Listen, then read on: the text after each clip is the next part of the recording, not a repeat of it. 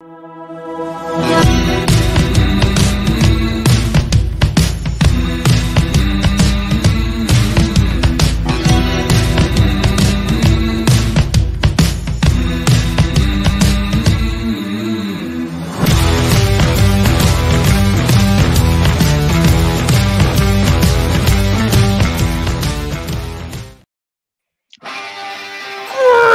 and salutations! Doing my best Vince McMahon there. And welcome to Learning the Ropes. And if you listen to that music, and if your blood isn't flowing, and you're not excited, it is WrestleMania season. I am so fucking pumped for this. I'm sorry, I'm a little excited. I'm going to try to calm down. But it is WrestleMania season, folks. And we're kicking it off here tonight on Learning the Ropes. Of course, I'm XLJ, the OG. Joined by my partner in crime, my brother from another mother, Mr. B-Roll. How you doing, buddy? I'm doing good and getting the compliments from the viewers already. Look at these two studs right here. We love you too, Dad Hat. Glad you are here with us, joining us as we are officially on the road to WrestleMania here at Learning the Ropes. We are going to be covering the history of WrestleMania. Now, don't worry, kiddos. We're not covering it all in one episode because that would be near impossible. We are going to go 1 through 10 tonight. To 10 tonight, and that's going to keep us busy enough. So, and up until Mania itself. So it's going to be some fun times, and that's right, Mania season, baby. Well, as we always like to do here on Learning the Ropes, we got to kick it off with a little plug-a-palooza. Mr. B-Roll, why don't you take it away? There's no other way to start learning the ropes. We thank you for joining us over here on the Panda Wrestling Company Twitch channel, because I can say that word here. Gosh darn it.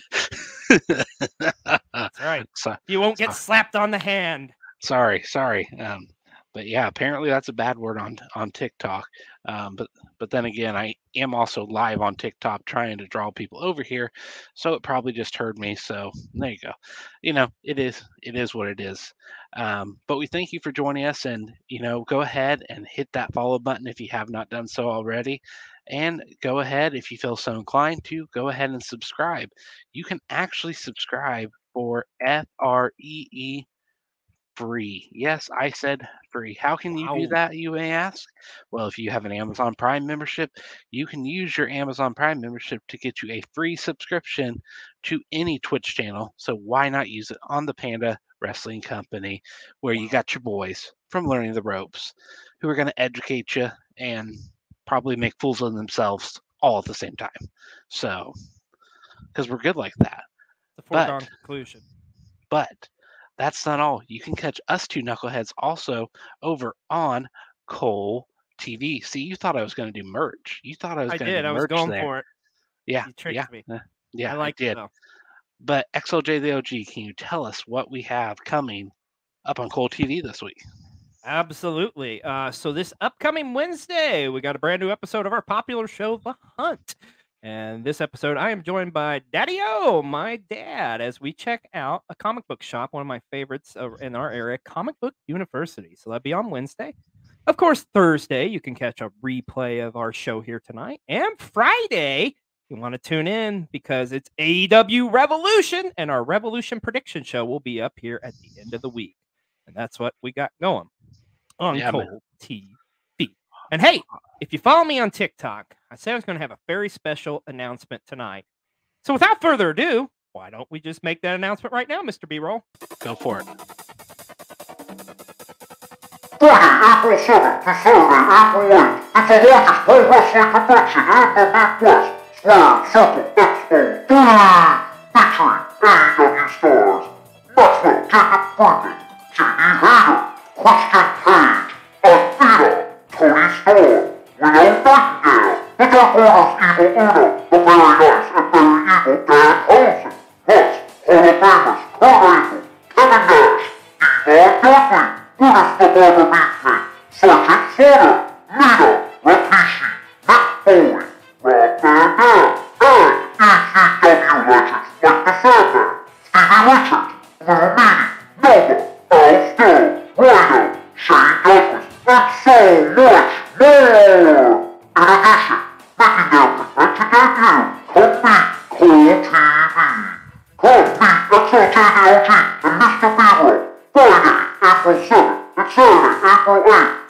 Wyndham, Indianapolis West, in Indianapolis, Indiana, for the largest pro wrestling convention in all of the Midwest. Squared Circle Expo 3! Be there and be squared. Squared Circle Expo, that is. We'll see you there.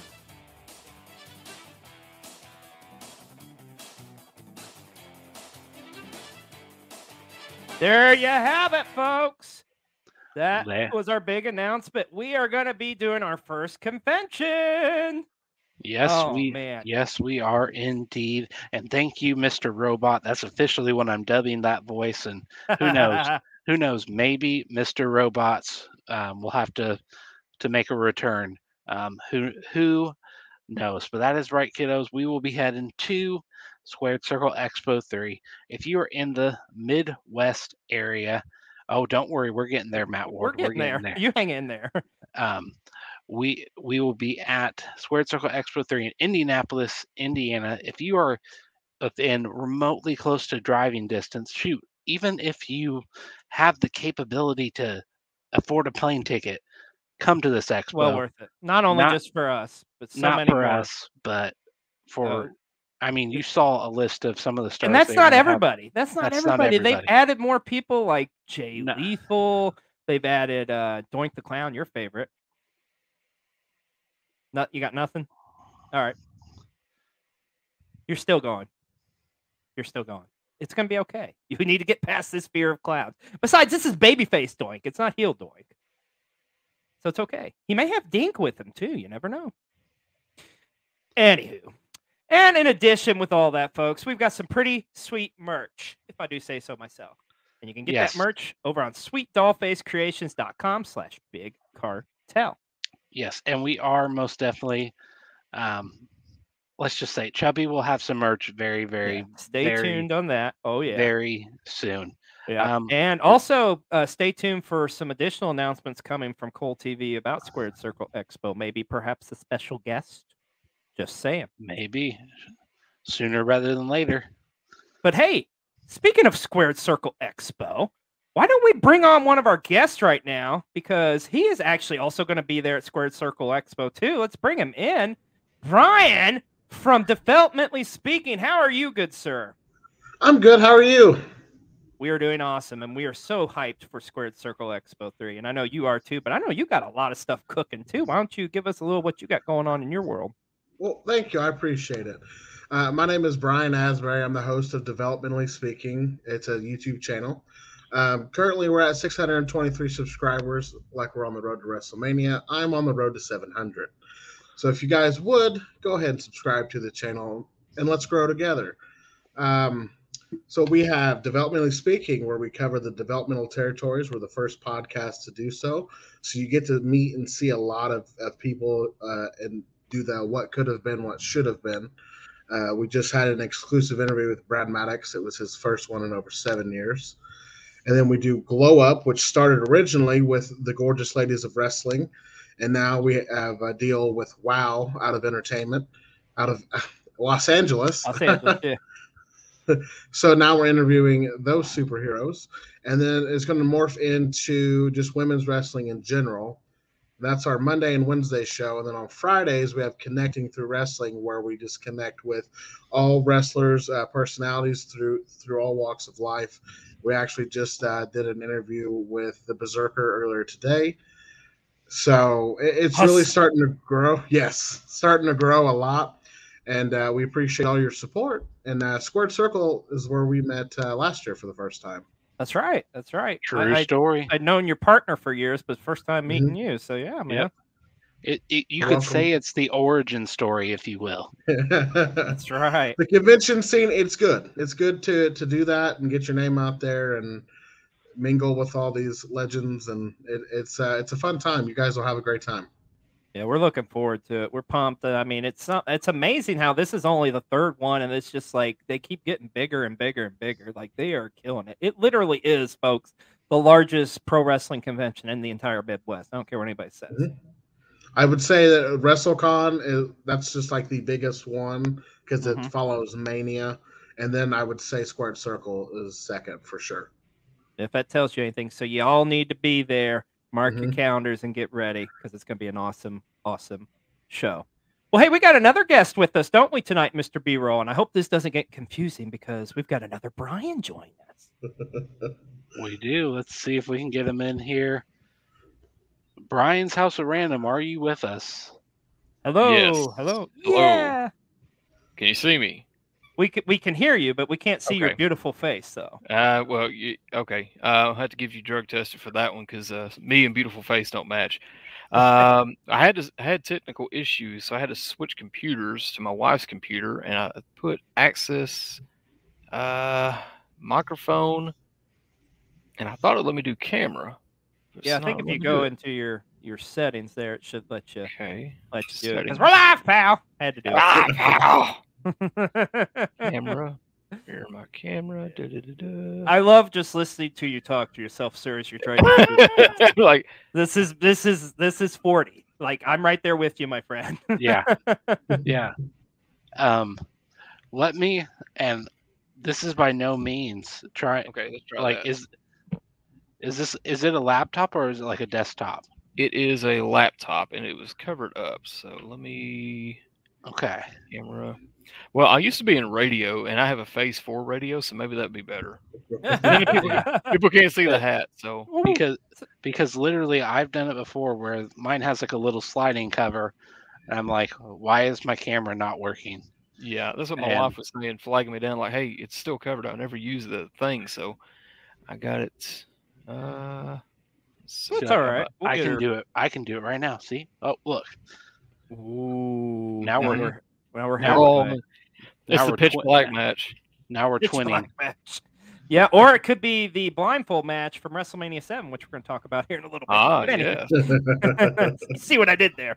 Well, Mhm. we'll get your stuff figured out, I'm sure, Brian. But let's get right into it because we got a lot talked about because it's Wrestle freaking Mania. I mean, this is my time of year, has been for years, and it does my heart good just to see how far it's come. Like, I never remember watching it as like a kid. You know, I'm watching some of these manias we're talking about tonight, and like I always thought it would be cool if it would like go on to be as huge as it is now. And look at it now, man. It's like freaking. They were okay at the Super Bowl.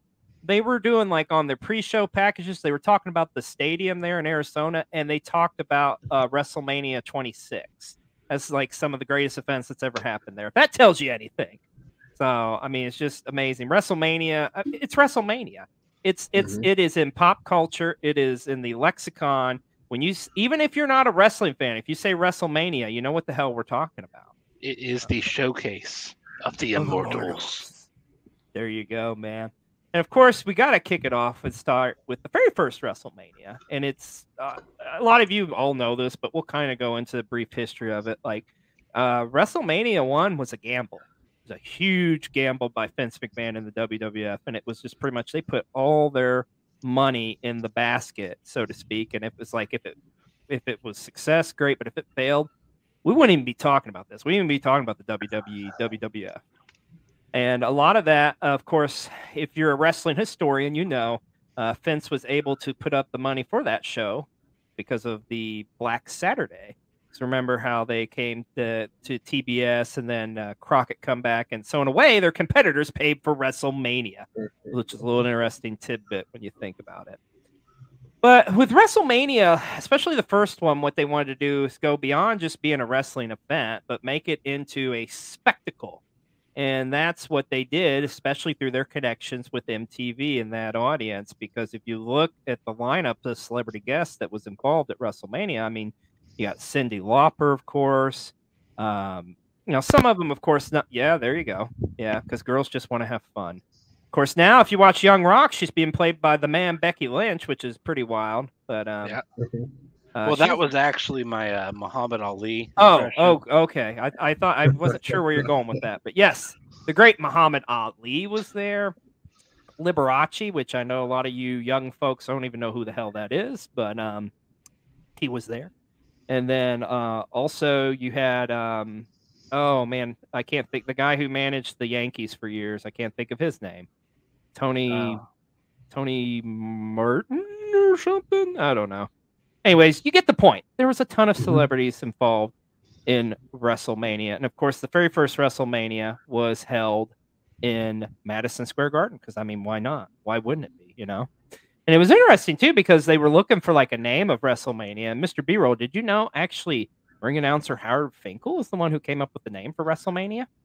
No, really. No way. I figured it. Vince McMahon. I wonder what Vince wanted to call it. Oh my God, I can only imagine. It was probably something absurd or something like.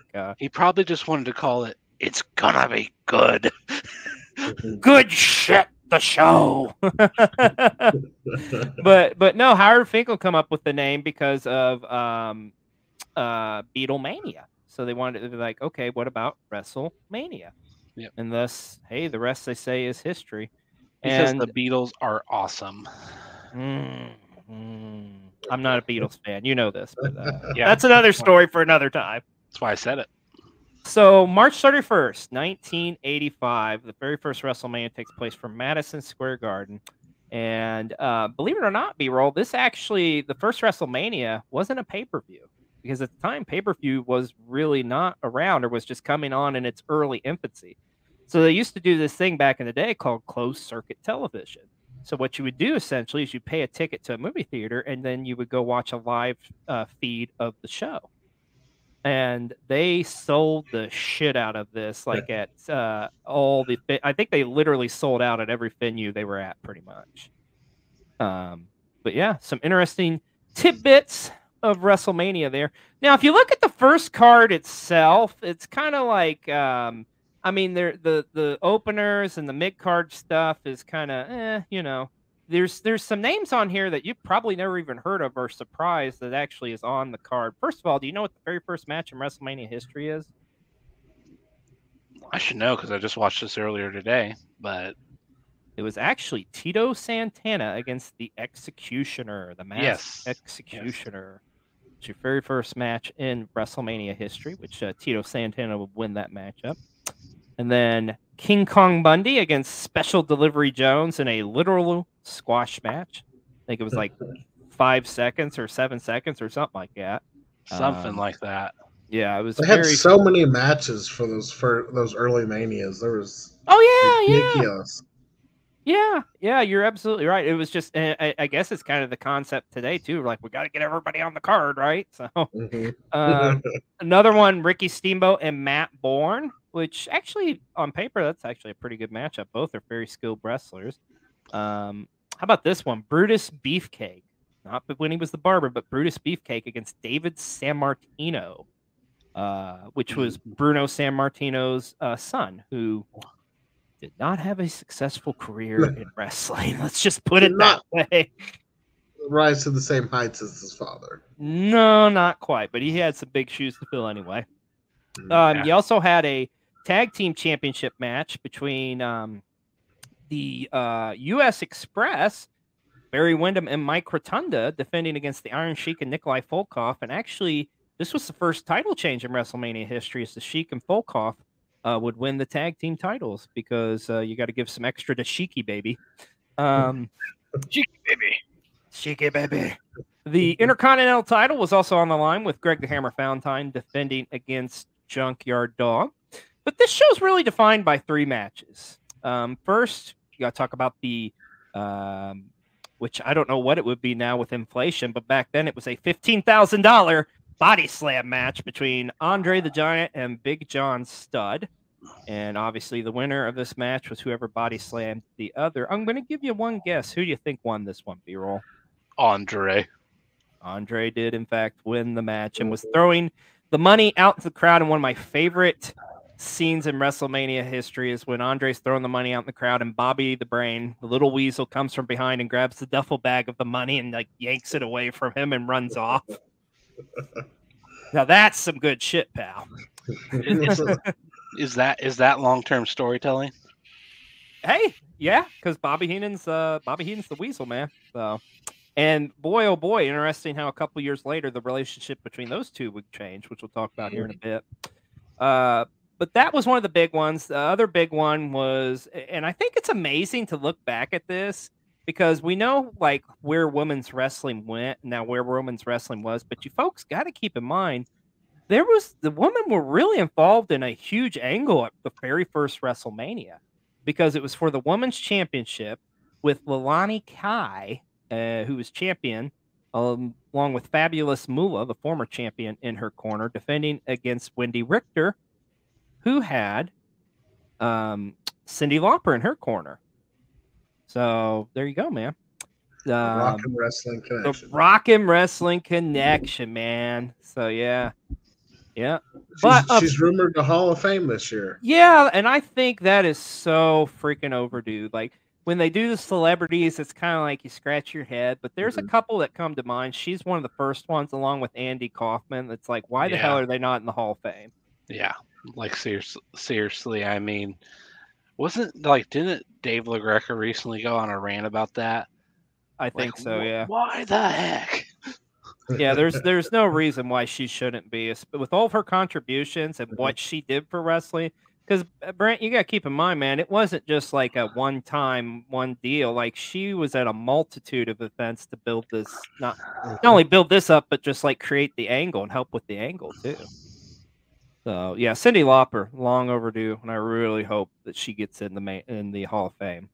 But let's talk about WrestleMania's first main event, that tag team match, that classic matchup. Hulk Hogan and Mr. T going up against Paul Mr. Wonderful Orndorff and Rowdy Roddy Piper. I paid the fool. That's right. Yeah, I paid the fool. Who does use 1-800-COLLECT. Remember those commercials back in the day? That made me think of it. The A-Team was awesome. I loved it as a kid. A-Team was pretty phenomenal. Great show. I was there when he went in the Hall of Fame, and I didn't think he was ever going to stop talking. Oh my God! My mama.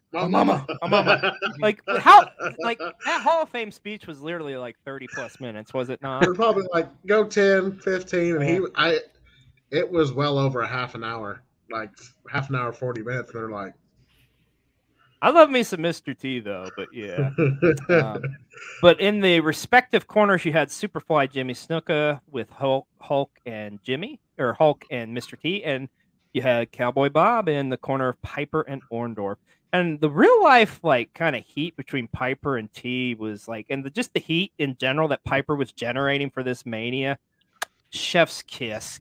God, it's a thing of legends. I mean, it is a massive proponent of why WrestleMania 1 worked so good was because of this main event and because the hatred for Piper. You know, a lot of people say like all the celebrities involved, Mr. T, but damn it, if you don't have Rowdy Roddy Piper in WrestleMania 1, it just doesn't work. Nope. But you went there to see Rowdy Piper get beat up. Yeah, exactly. You know what I mean? Exactly. You want to see Mr. T. People think it was Hulk Hogan, but you went there to see Rowdy Piper get beat up. Yeah, that's exactly right. View it that way. Yeah. Yep. I couldn't agree more, man. But, you know, and the celebrities involved, here's a little interesting tidbit. We mentioned Muhammad Ali. Did you know Muhammad Ali was actually supposed to be the referee in the ring, but he actually was wanting to get, like, physical with the wrestlers and tease, so they had to assign Pat Patterson as the official in the ring, and they put Muhammad Ali on the outside. True story. Okay, but speaking of being on the outside, but now in on the inside, Brian's House of Random. We can see him, we can hear him, hopefully, and we're on ready this to. Day, I see Brian clearly now. But can he hear us? That is the question. Oh, we got the beautiful mug. We got the money shot, if you will, but no audio. Hello, Brian, can you hear? Oh, yeah, there he is. You guys, hang on. Yeah. Yay. Okay. We got it figured out, folks. But yeah, that WrestleMania 1, man, if WrestleMania 1 doesn't be the success it is, we're like I say, we're not having this conversation. So how do you top WrestleMania 1, Mr. B-Roll? Well, WrestleMania 2. There's not just one, not two, but 3 separate venues that they would host from. So they would host from New York at the Nassau Coliseum, in Chicago at the Rosemont Horizon, and out in L.A., I believe at the Sports Arena or whatever the hell they call it. Called it back then. So you got 3 different shows. You got a lot of elements going on here, man, pretty much. So it was kind of like each site got like an hour of wrestling pretty much. Mhm. And once again, this was another one that was closed circuit television. Now, one thing they did was they like had the announcers, they split them up and on the color commentary, and they would also have them joined by a celebrity at the time. Of course, I'm going to say celebrities, and I know a lot of you people are going to be like, who the hell is that? But like Susan St. James was with Vince McMahon in New York. Kathy Lee Crosby was in Chicago with Gorilla Monsoon and Gene Okerlund. And how about this threesome? Jesse the Body Ventura, Lord Alfred Hayes, and Elvira in Los Angeles. So, and yeah, now that I say that, that would be a pretty weird threesome. What would Lord Alfred be like the whole time? Like, all right, to Coliseum Video, Post Office Box 1311, Fairfield, New Jersey. Oh yeah. Anyways, how ballsy of a move is that to run 3 venues on just the second event? Yeah. It's like, damn, dude. Like, okay, the first one's successful, but fuck, you're gonna do that. So I was like, okay. Also, this was the first Mania to have a celebrity sing the national anthem as Ray Charles, or I'm sorry, America the Beautiful, because remember, Vince McMahon doesn't like the national anthem. It's always got to be America the Beautiful. So, which that's a true story there, my friend. But yeah, so Ray Charles was in attendance for this one. Has a ton of celebrities at it too, like Joan Rivers, Joe Frazier. You had Ozzy Osbourne, of course, in the corner of the British Bulldogs on this night. A lot of football players too that would be featured in the Battle Royal in Chicago. Well, let's just kind of run. So each venue pretty much had like a big main event match essentially. So Chicago or New York kind of, I think, drew the short end of the stick because New York got Mr. T and Roddy Piper in a boxing match.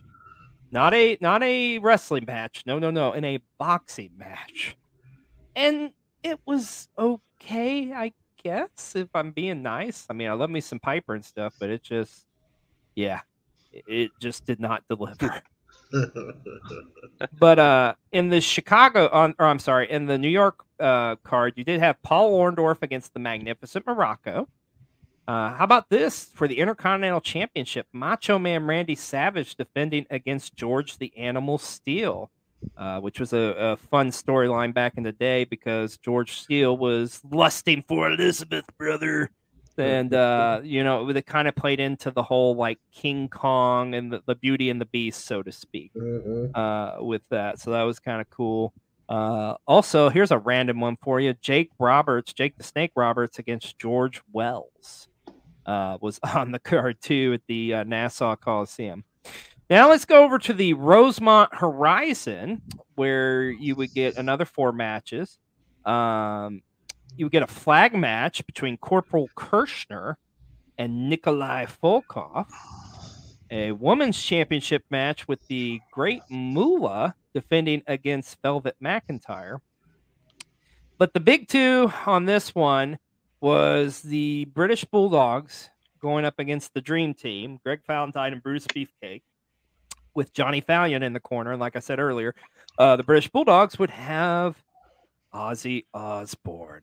That's right, in their corner. And the Bulldogs would win the tag titles. And I would say probably this is the best match on this card, is this tag team matchup. But the main event of this, for this site, was the 20-man Battle Royal featuring superstars from the WWF and the NFL, which, if you remember a couple weeks ago here on Learning the Ropes, we did talk about on our football episode. Yep, because it was the Super Bowl Sunday. Sunday. That's right. But otherwise known as the episode where the game got tight there towards the end, where we just started watching the game. It's like, okay, we're gonna stop talking about wrestling for a minute and watch this game because it was a good game. But ultimately, Andre the Giant, of course, would be the winner of the Battle Royal. Last eliminating, believe it or not, Bret the Hitman Hart. There's a matchup you probably didn't know that actually they tussled in the ring at a WrestleMania. No, I feel like that could win you a lot of bar bets. Yeah, yeah, yeah. I think Andre's winning that one. I love me some Brett, but yeah, That's the one the fridge was in, right? that's the one the fridge was in. Yeah, where the fridge eliminates Big John Studd. Yeah, yeah. But yeah, the battle royal. Let's talk about the last part of WrestleMania 2, where they're in California. So this one that you got pretty much was Ricky Steamboat against Hercules. You had beautiful Adrian Adonis against Uncle Elmer. How about Terry and Haas Funk against Tito Santana and the Junkyard Dog? And in your main event, Hulk Hogan, King Kong Bundy, inside the 15-foot high steel cage, brother, for the WWF Championship. And believe it or not, this would be like the only cage match in WrestleMania history up until like a couple years ago when they did Shane McMahon and Braun Strowman in that shit show of a match. I don't know which is worse, that or King Kong and the Hulkster. Take your pick, but yeah, so and both, of course both. I mean, both involved like two big, bald, ugly guys. I mean, pretty much. But the Hulkster, of course, would retain his title. But I mean, WrestleMania 2 was like it was more so just like okay, the spectacle of it once again. Like okay, they're getting huger, they're bigger. But we got to talk about it. The WrestleMania that really put WrestleMania on the map. WrestleMania 3. I mean, the Pontiac Silverstone. You've heard it 1,000 times, folks. 93,173 allegedly that attended this show. But you could, regardless of what that number is or not, there is a shitload of people at this show. A lot, especially for back in the day for WWF. I mean, this was like a huge draw, and there was only one matchup that could draw this many people. It was Hulk Hogan versus Andre the Giant for the very first time, man. Although it wasn't really the very first time, but we're gonna play it off like it is. But yeah, the whole like turning Andre heel, him joining Bobby the Brain Heenan. Oh my god, dude, this was like I was a little guy, and like was just kind of still understanding because I will admit I am the same age as WrestleMania, so like I'm gonna be 39 this year. So that's one way to always look at it. Like, yeah, I always look. It's like, well, I'm as old as WrestleMania. So then now, like at first was cool, and now it's like, oh fuck, I'm getting old. But anyway, just wait till they get to WrestleMania 50. Oh fuck. Yeah, hopefully I make it. No, I'm just kidding. But yeah, dude. Back to the immovable force beating the immovable object. Yes, indeed. Yeah, that call from Gorilla Monsoon and all time. I mean, just there's scenery from this WrestleMania. It's like you still see played on best of packages to this day. It's like, dude, it's WrestleMania 3, man. It's WrestleMania freaking 3, and like I can still like, okay, Hogan and Andre. It's no like Lou Thez Gotch match, but by God, it's like for the. If you're looking for like the intensity and you're looking at for like in-ring storytelling and psychology and stuff, man, it's there for you.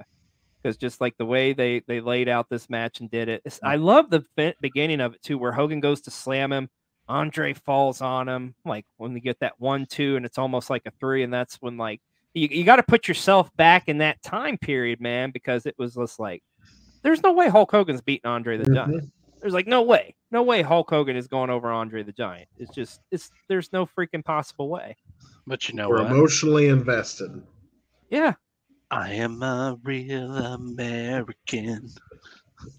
Yes. And he took his vitamins. He took his vitamins. He said his prayers, and he used that creative control, brother. No, I'm just kidding. The way he like presented it to Andre, and it was like Andre. At least as the legend goes, just like Andre pretty much just like he didn't even call it until he got to the ring, essentially. Yeah. But Andre doing right for the business and putting over Hulk Hogan. It was definitely huge. And just that moment of all time when Hulk Hogan slams Andre the Giant. Now, granted, Andre had been slammed before and had been slammed by Hulk Hogan, but just not in that type of setting. Yeah. It's not like if they... Yeah, exactly, at a national stage. And it's not like nowadays where if you did that, like 1,000, like millions of people be watching it on like TikTok or Instagram or something. Yeah. You know? And Mhm. not to get off topic, but I do want to bring so in essence, you know, Hulk Hogan got the rub here from Andre the Giant. When you take a look at Hulk Hogan's career down the road and creative control, brother, I mean, it's just, you know, it's just so interesting to kind of look at somebody who probably got one of the greatest rubs of all time. And then, you know, with some of the issues that, you know, eventually came up. Yeah. It's Well, you got to look at just it this way too. interesting. This era we're talking about, WrestleMania tonight, there's no doubt about it, folks. This is the Hulk Hogan era. I mean, Yeah. this is like what made WrestleMania. Like, I mean, whether you love him or hate him, whatever, Hulk Hogan is synonymous with WrestleMania. He's a huge draw. He's what brought the people in. I mean, it's. I was looking at a statistic the other day, and I think this was crazy. I think Hogan was in 9 WrestleMania main events, and it's like, or 8 WrestleMania main events. All right. And I'm talking like going on last, essentially. And I believe Roman Reigns is literally 1 or 2 off from breaking his record, which is crazy to think. Yeah. So you just look at the eras, man. There you go. This is the Hogan era. Now we're in the era of your tribal chief, but that's another story for another time. But as great as this WrestleMania is known for the match between Hogan and Andre, it is without a doubt what people were talking about the water cooler the next day. The match that stole the show, the Intercontinental Championship matchup between Ricky the Dragon Steamboat and Macho Man Randy Savage, in what is still referred to this day as one of the greatest Intercontinental title matches in all of WrestleMania history. Hell, in all of history, really, when you think about it. Dude, this match is a clinic. There's so many wrestlers that's talked about this, and it's interesting, like how they did this match, you know, because like if you ask Steamboat like who's his favorite match was versus him versus Savage versus Flair, he kind of sums it up this way: is like with Savage, they literally like had every minute detail down on a notebook, whereas with Flair, they called it in the ring. So different styles, but you know, hey, it worked, man. And like I say, this match stole the freaking show at WrestleMania that year. I mean, people were there. Yeah, dude. People were there for Andre and Hulk, but this is what they came for with Steamboat Savage. Like, Brian, what's your memories about that matchup? That, you know, that is what the definition of wrestling, where it was going. It was, you know, it was elevating that title. That is the workhorse title, and they worked their asses off that night and showed the world that they were here. You know. Yeah. And Macho Man was climbing. You know, he was on his way to the top, and that match solidified that. That's and you look at the trajectory, especially a year later here, which we'll talk about here in a moment. But the other thing I love about this Mania too is there's a lot of other matches on this card. There was some great storytelling and great storyline build up. One of the other bigger matches on this card was kind of being dubbed as Roddy Piper's last matchup in the WWF. It was Roddy Piper against Adrian Adonis. And actually, this was a hair versus hair match, believe it or not. And of course, Roddy Piper would win. But this also would be the birth of Brutus Beefcake's gimmick, because he was still kind of part of the Dream Team and stuff. But now he came out to help shave the head of Adrian Adonis and join the babyface Piper. And thus, Brutus the Barber was born. So there you go. Another matchup on this card that was had a lot of great build was Harley Race against the Junkyard Dog, or should I say, I'm sorry, King Harley Race, and a loser must bow to the other matchup. Like I say, this is a fun one. It's short, but I mean, just the build up and stuff was pretty neat. Also, you had a matchup of some powerhouse guys at the time. A battle of the full Nelsons, if you will, with Hercules Hernandez against Billy Jack Haynes. Was another match that was well presented on this card. And, of course, we got to talk about Jake the Snake Roberts against the Honky Tonk Man and Jake the Snake would have Alice Cooper in his corner in his matchup against the Honky Tonk Man.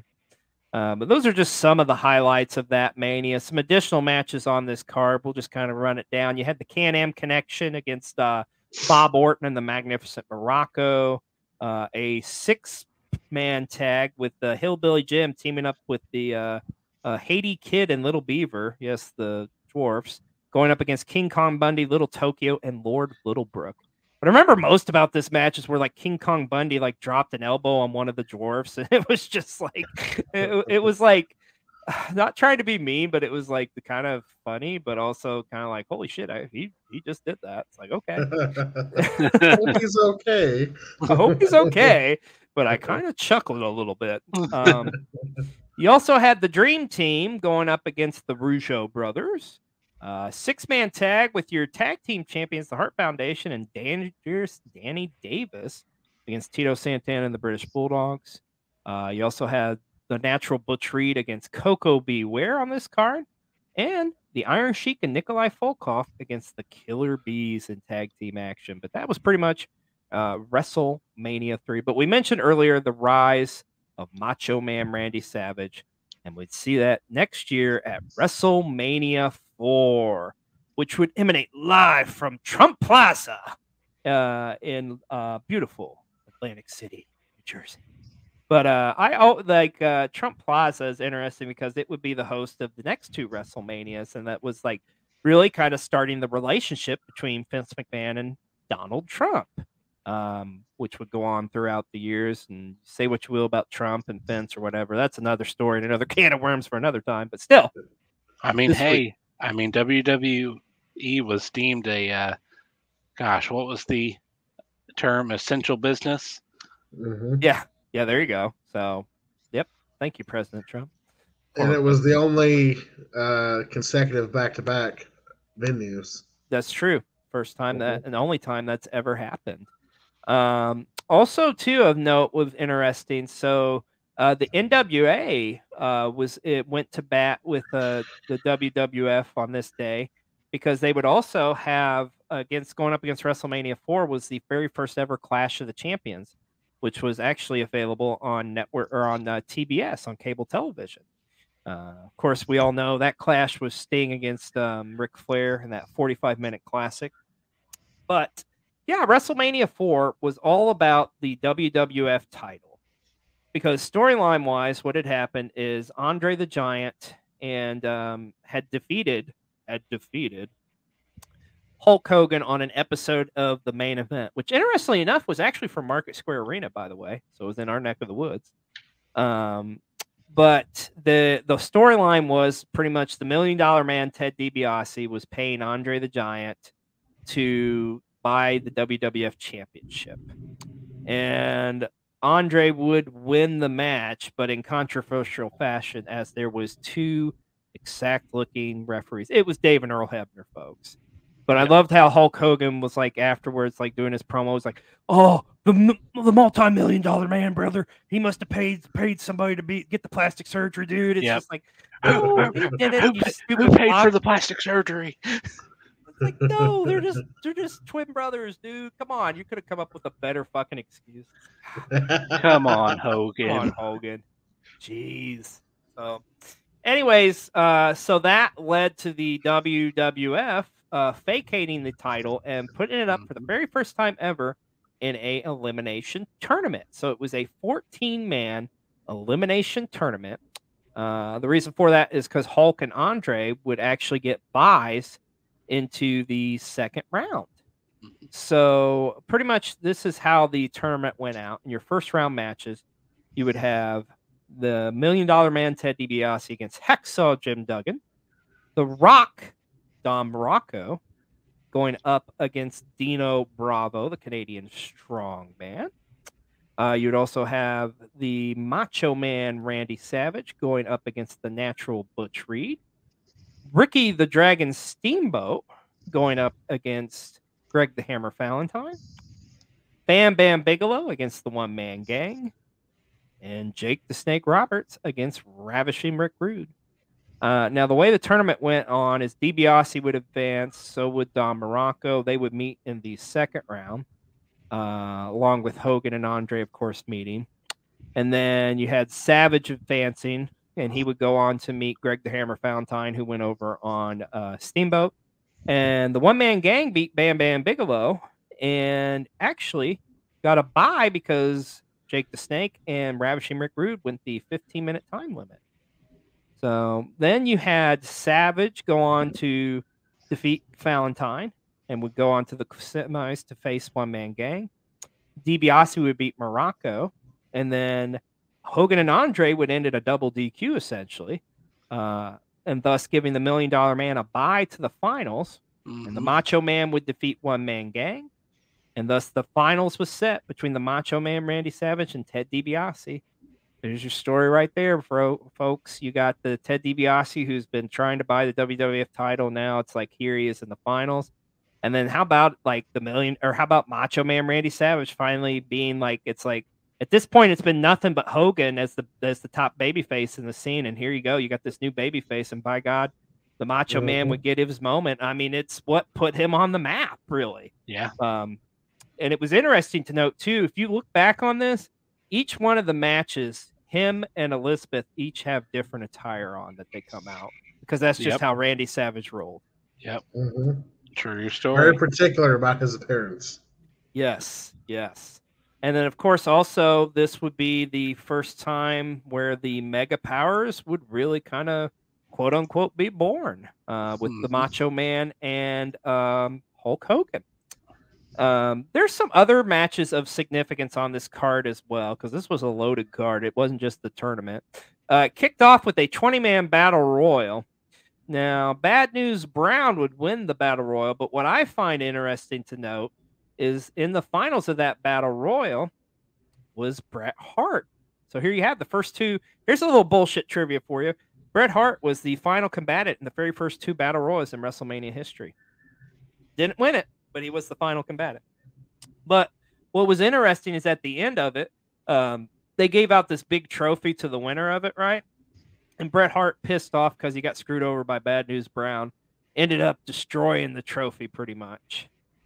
And thus he would go on to turn on to be a babyface after that, really. And, well, the rest, they say, is history. And we'll be talking a lot about Bret tonight, too. And it's interesting to see his evolution in WrestleMania. And so, hey, yo, Free Talk Wrestling, what's up? You can catch Free Talk Wrestling live here on Panda Wrestling Company on Tuesday nights, I do believe from 9 to 11. I believe you are correct, sir. Thanks for checking us out. But yeah, also on this card, you have the Ultimate Warrior against Hercules for the WWF tag team. Oh, there it is. You quit hitting that button, sir. No. 10 to 12. So there 10 you go. to 12. Would you let me do my job? I will. I'll just sit here and talk and look pretty. So anyways, the WWF tag team titles would be on the line with Strike Force going against Demolition, and thus Demolition winning their first tag team titles. And it was at WrestleMania 4. The Intercontinental title would be on the line too as well, with Honky Tonk Man defending against Brutus the Barber Beefcake. But yeah. And some of your celebrities at WrestleMania we got to talk about. One of my favorites is like Bob Uecker. Like, we forgot to mention him, but Bob Uecker was at WrestleMania 3 and WrestleMania 4. He just hilarious. There's an amazing interview he does with Andre the Giant. And like Andre goes to choke him, and just the way Uecker is selling is amazing, because he's just like, ah! It's awesome.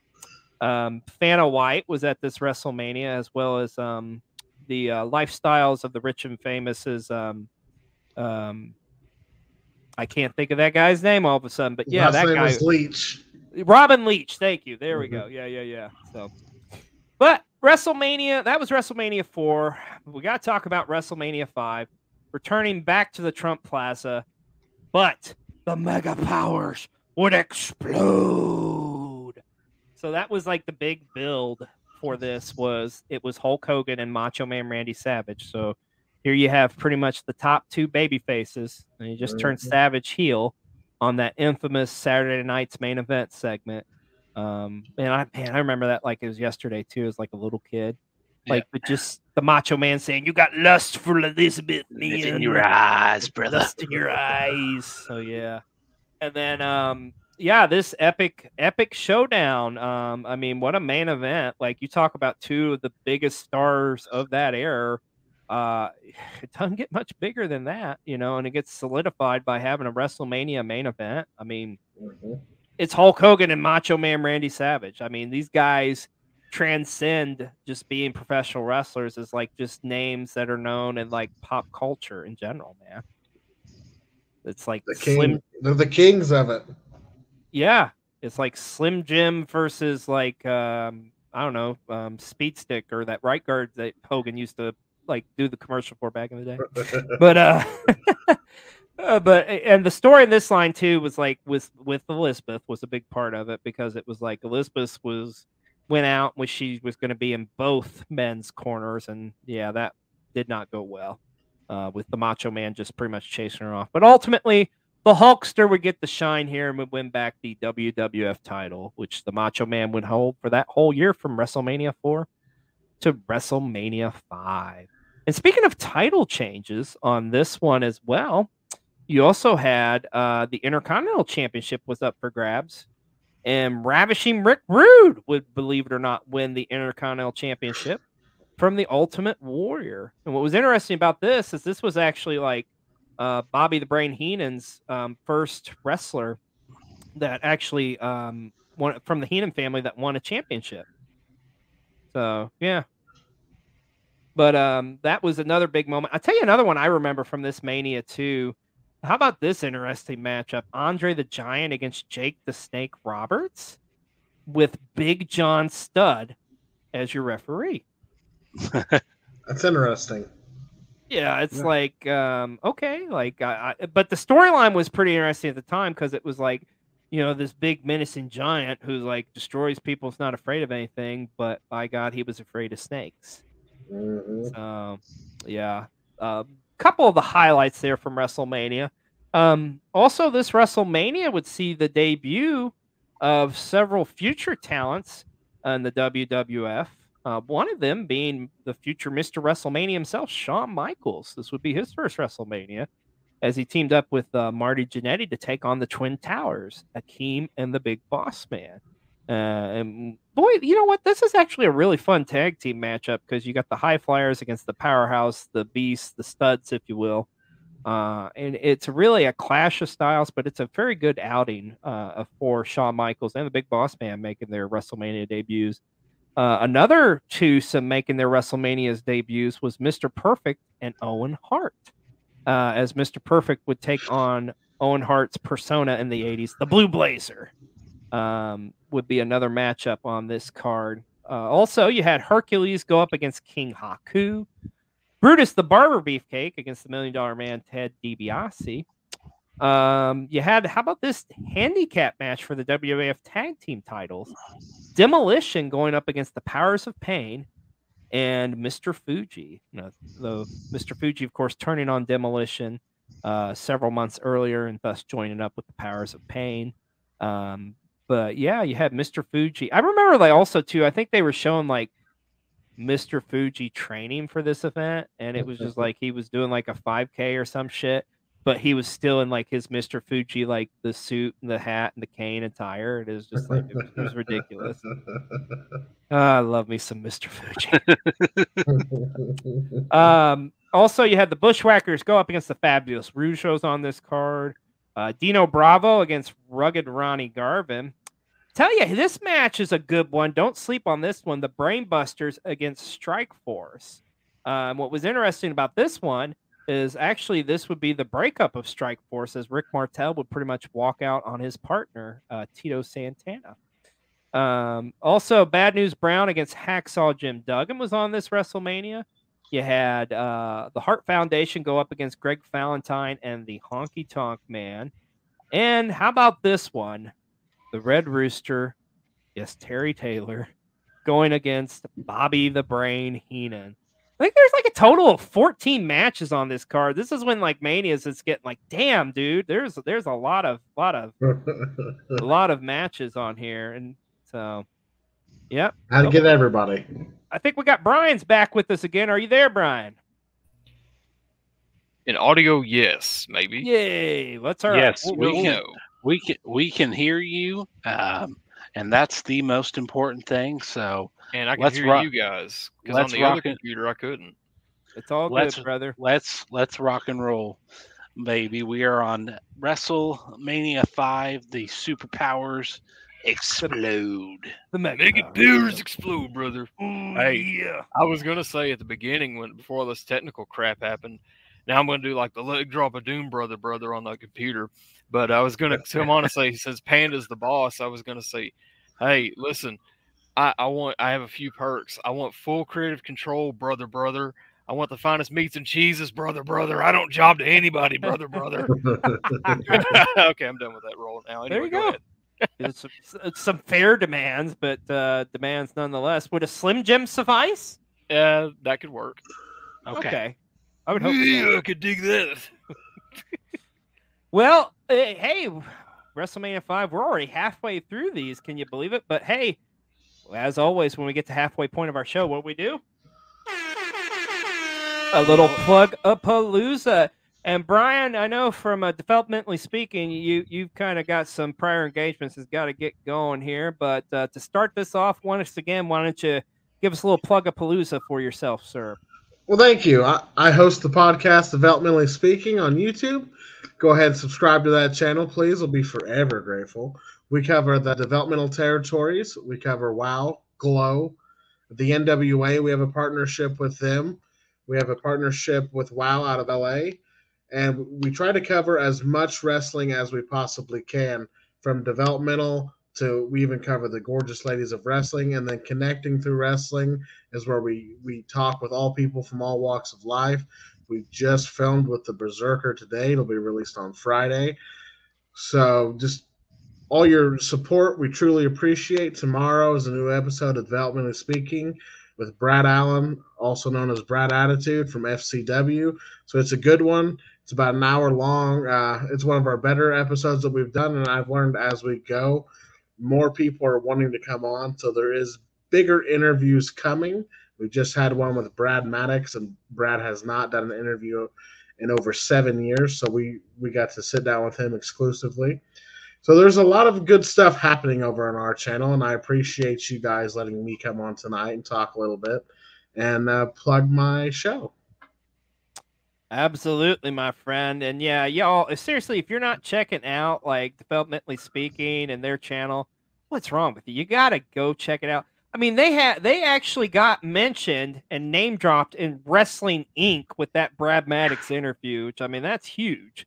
And kudos to you guys right there. Yeah. Thank you. But I mean, and like you're saying, Brad Maddox, like he hasn't done an interview in what, over 5, 6, 7 years, however long it's been. Mm-hmm. And you were the guys to get him. So I mean, that's awesome. And it's a very interesting interview. Thank you. I appreciate that. And there's a lot more interviews coming out of that Brad Maddox caliber. So with everybody's support, more people, we get this brand growing. We can deliver those exclusive interviews. Yep, as like he said earlier, on the road to 700.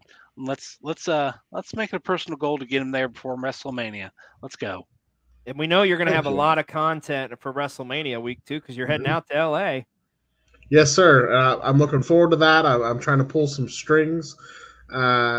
And make it a very eventful weekend for myself and my brand. So hopefully you guys get to see some WWE superstars on there, some behind-the-scenes stuff. I'll see what all I can get done that weekend. It's going to be an awesome time, man. Well, we thank you so much for joining us here tonight. We know you got a lot of stuff going on, but definitely check out Developmentally Speaking in their YouTube channel. Thank you. I appreciate you guys. Oh, we appreciate having you, my friend. Yeah. Have a good one. You have a good one, my friend. All right. And also, we got to talk about our YouTube channel as well, right? Cole TV.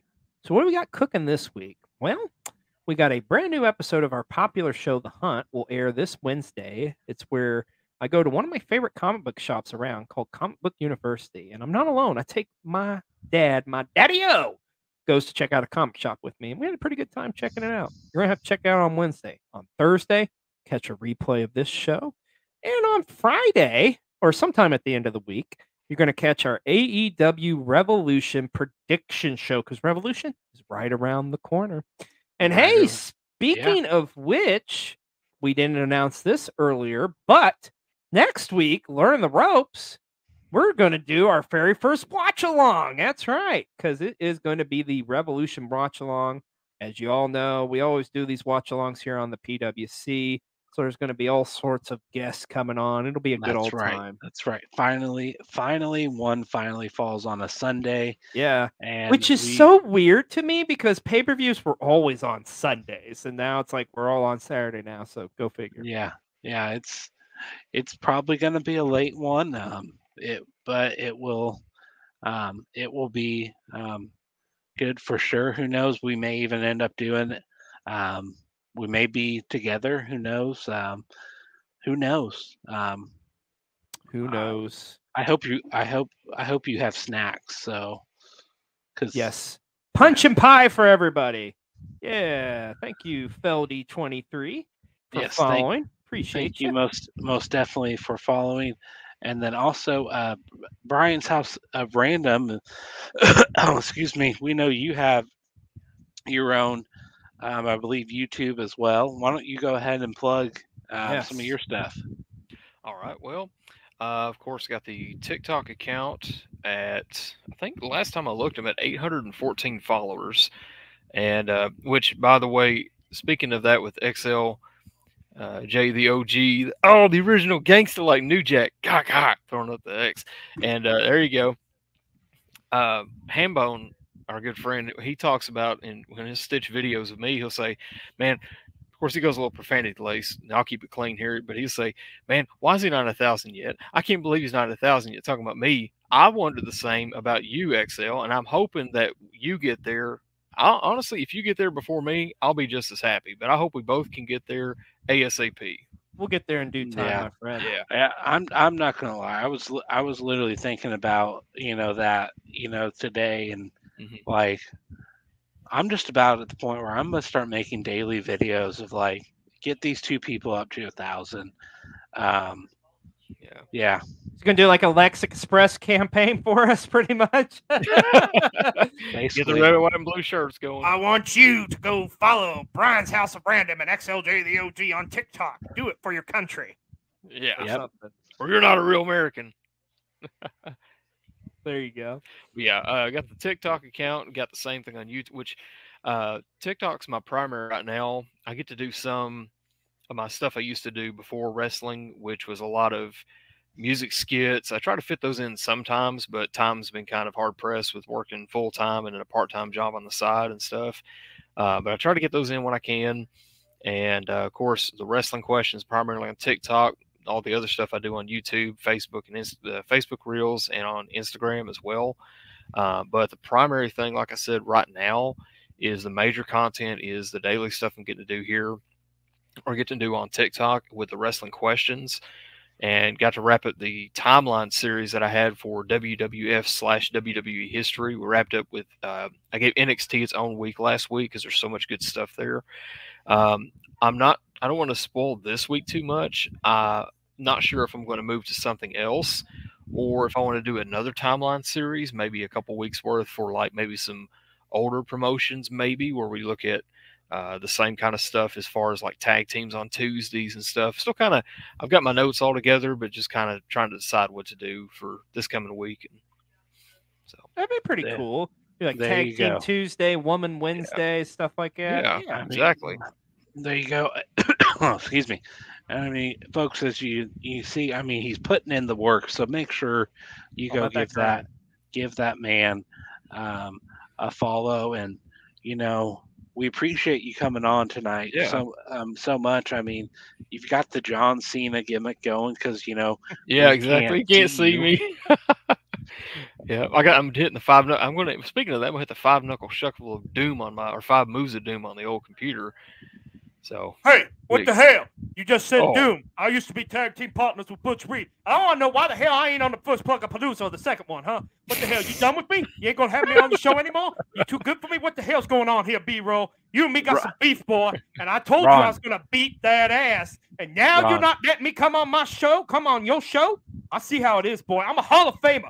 I was a runner-up in the Heisman Trophy, okay? I want to know why the hell I ain't on your damn show anymore.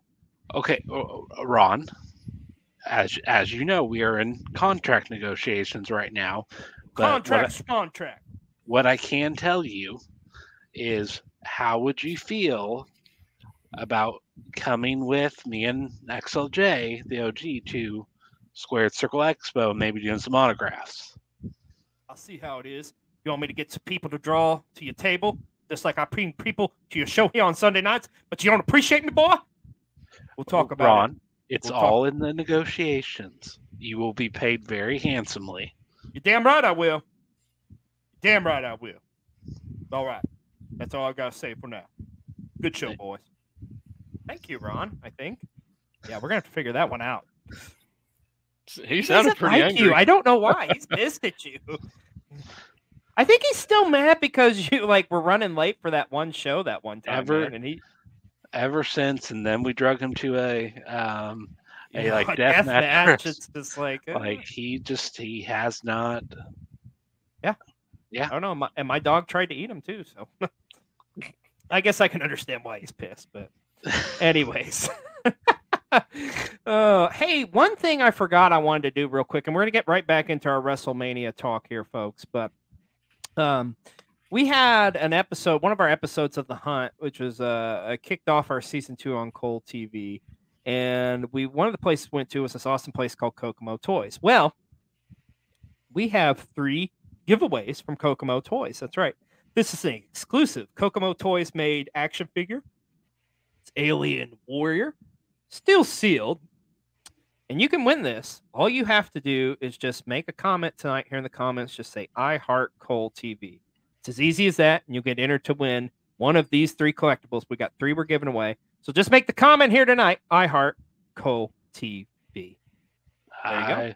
And so we're doing that for just one of them, right? Or is that for all 3 of them? Hey, we're doing it all 3 of them, baby, because we're going to put them all together on our YouTube, the TikToks, and here, and we're going to draw a winner there. So once again, all you got to say, I heart Cole TV. There you go. Our buddy, Best Gout Machine. Hope Froggy Omega's doing fine tonight, sir. Yeah. I hope Froggy Omega's not in the same type of mood that Ron was in. But yeah, I mean, but speaking of, let's talk, where I thought you were going with that is, exclusively here on the Panda Wrestling Company Twitch channel, and then also on Cole TV. We did get to do a interview with Impact Wrestling's Jay Vidal. Super honored and privileged about that. If you have not had a chance to go check out that interview yet, catch the replay here. It aired right before the Wrestle Talk Wolfpack. So you just go to that one, or it's also available over on our YouTube channel, Cole TV, available as well. And seriously, we got to thank all of you folks for spreading the word, because it worked, man. It was it's still mind-boggling to talk about this. It was our highest rated video we've ever had. Yeah, it's insane. We thought we would do decent, but my gosh, what we got was incredible. And just all the people now who are subscribing and stuff and are aware of Cole TV. But at the end of the day, folks, it's because of you people. So thank you guys and gals for checking out the interview, making your comments. It was awesome, and it is an awesome interview, and you should definitely check it out if you haven't already. Yeah, and then I would also say, if you have not checked out Impact's No Surrender yet, and you have avoided spoilers, I would definitely go ahead and make sure you go check it out, for sure. Yeah, absolutely. Oh, do we got your pretty face now too, and audio? Pretty face. Is the audio? Yay! Yes, beautiful. Well, Fantastic. A lot more patient than me. I was over here about punching this stupid computer, and I was like, "Oh, I'm gonna give you credits, knee hole, fool." That's old teacher reference I can explain later. But I was going with Mr. Byers on that whole deal there, and she was over there tinkering with it while I had the audio on her computer. So thank you to her for MDB's Crafts, by the way. That's her. Yeah. For all your craft needs, yes. And you can check her out there. Find her on TikTok and Facebook and Instagram. And tell whoever, Brian's House of Random sent you, something like that. Yeah, I'll get my bearings about me again. Okay. All right. I'm gonna better late than never, I guess. I'm gonna totally get off topic, but does she make stickers? Does she make stickers? B-roll's asking. Yes, she gives me the head nod of approval. Like decals for vehicles. We may have to be in contact. Okay. We may have some ideas. I might have some ideas. So she's so shooting that way to her, and boom, or me, either one, and yeah, we'll make it happen. Yeah, we'll talk to you. Yeah.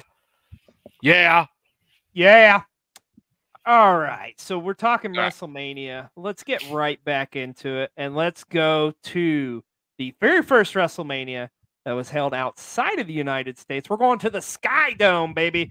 WrestleMania 6. And my God, what a mega matchup this was, and still referred to as one of the greatest main events in all of WrestleMania history. And it almost didn't happen, believe it or not.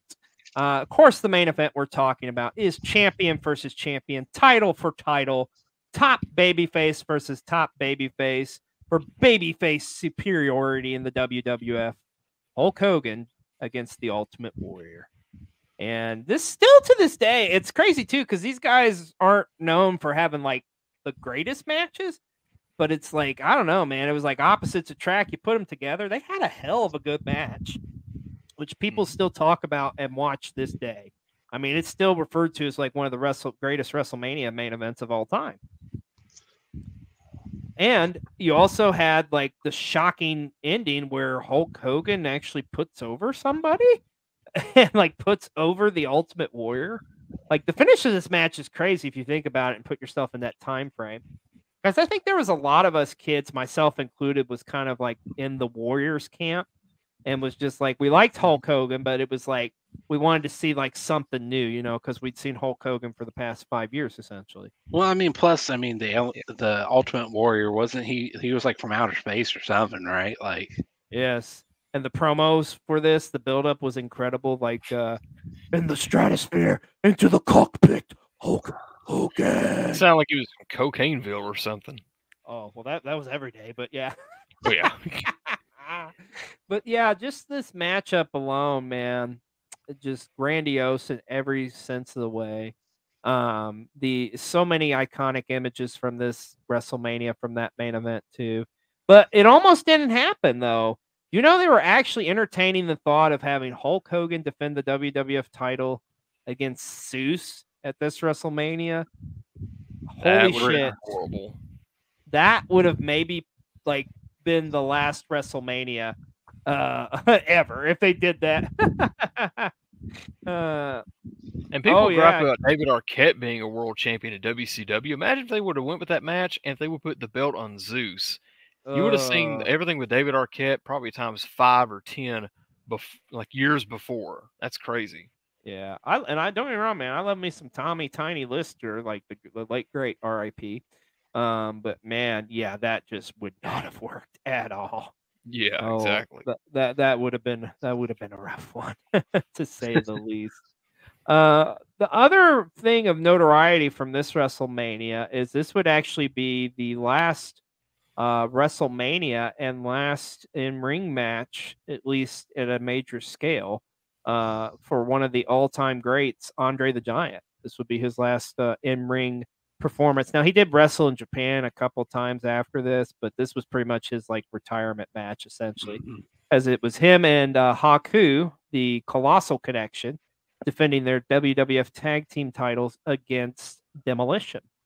And of course, Demolition would win the belts, but this is known for at the end where Bobby Heenan's like turning on Andre, kind of smacks him around, and Andre like pretty much just chokes him, and thus becomes like babyface one last time, and leaves the ring on one of the little WrestleMania carts, which they should still do the WrestleMania carts. Can we talk about that for a minute? Like, I want them to bring back the WrestleMania cart. Damn it, That would be great. that would be awesome. It needs to be done. If they don't do it this year, why don't they do it? If they don't do it this year, why don't they do it next year for WrestleMania 40? With that being such a big, milestone, that'd be so cool. Even if they did it for one match, if not the whole event. Yeah. Yeah. I mean, especially because the damn entranceway is so fucking long to begin with. Like, it's like 2 football fields or something, It's like, come on, man. Like, let them get a ride to the ring. It's okay. Yep. Hashtag bring back the WrestleMania cart. Yes, let's get that movement going. It needs to happen. And yes, Celtic Destroyer. We got to mention that the Macho King, Randy Savage. Oh yeah, that's right. They did do him in the SmackDown games. I forgot about that. That was pretty cool on like the Legends entrances and stuff. Yeah. But no, we got to talk about the Macho King, Randy Savage. He was involved in a milestone at this WrestleMania as well, as it would be the very first ever mixed tag team match where him and Queen Sherry would go up against the American Dream, Dusty Rhodes, and Sweet Sapphire. That's right. Not a great matchup by any means, especially with God rest her soul, Sapphire. Not a whole lot she could really do, but she brought the energy, I suppose. But also kind of going into the storyline with the Macho Man, Miss Elizabeth would actually be revealed to be in the corner of Sweet Sapphire and Dusty Rhodes in this matchup as well. But this is not one of those manias where it's just got a shit ton of matches, a total of 15 matches on it. Let's run down the rest of them, shall we? Rick the Model Martel against Coco Beware in your opening matchup. The Canadian Earthquake against Hercules, or I guess at this point he was Earthquake, even though it was in Canada, but whatever. Brutus the Barber Beefcake against Mr. Perfect. And actually, here's an interesting footnote. Brutus Beefcake would be the very first wrestler to ever pin Mr. Perfect in the WWF. You also had, oh boy, and I don't think this is on Peacock, folks, for obvious reasons, Roddy Piper against Bad News Brown. And if you know, you know. But the controversy... I don't know. Okay, we're going to ahead and spill the beans and hope we don't get kicked off Twitch tonight. So, Piper, and you got to keep in mind this is 1990. This is a different time frame, folks. So, Piper was kind of tying into the fact that Bad News Brown, his opponent, was or is African American. So, Piper, half of his body was Roddy Piper. And I love how B-roll goes away right when I'm telling this story. But anyways. I'm still here. Okay. And then the other half of Piper's body, yes, he would go blackface. Yeah, he would paint the other half of his body black. It's like a symbolism, but it's just like, yeah, that does not hold up well at all by today's standards. I mean, you may have had a different meaning for it, but yeah. But the build-up for the match and stuff was pretty cool. But yeah, this is unfortunately going to be one of those ones we don't talk about.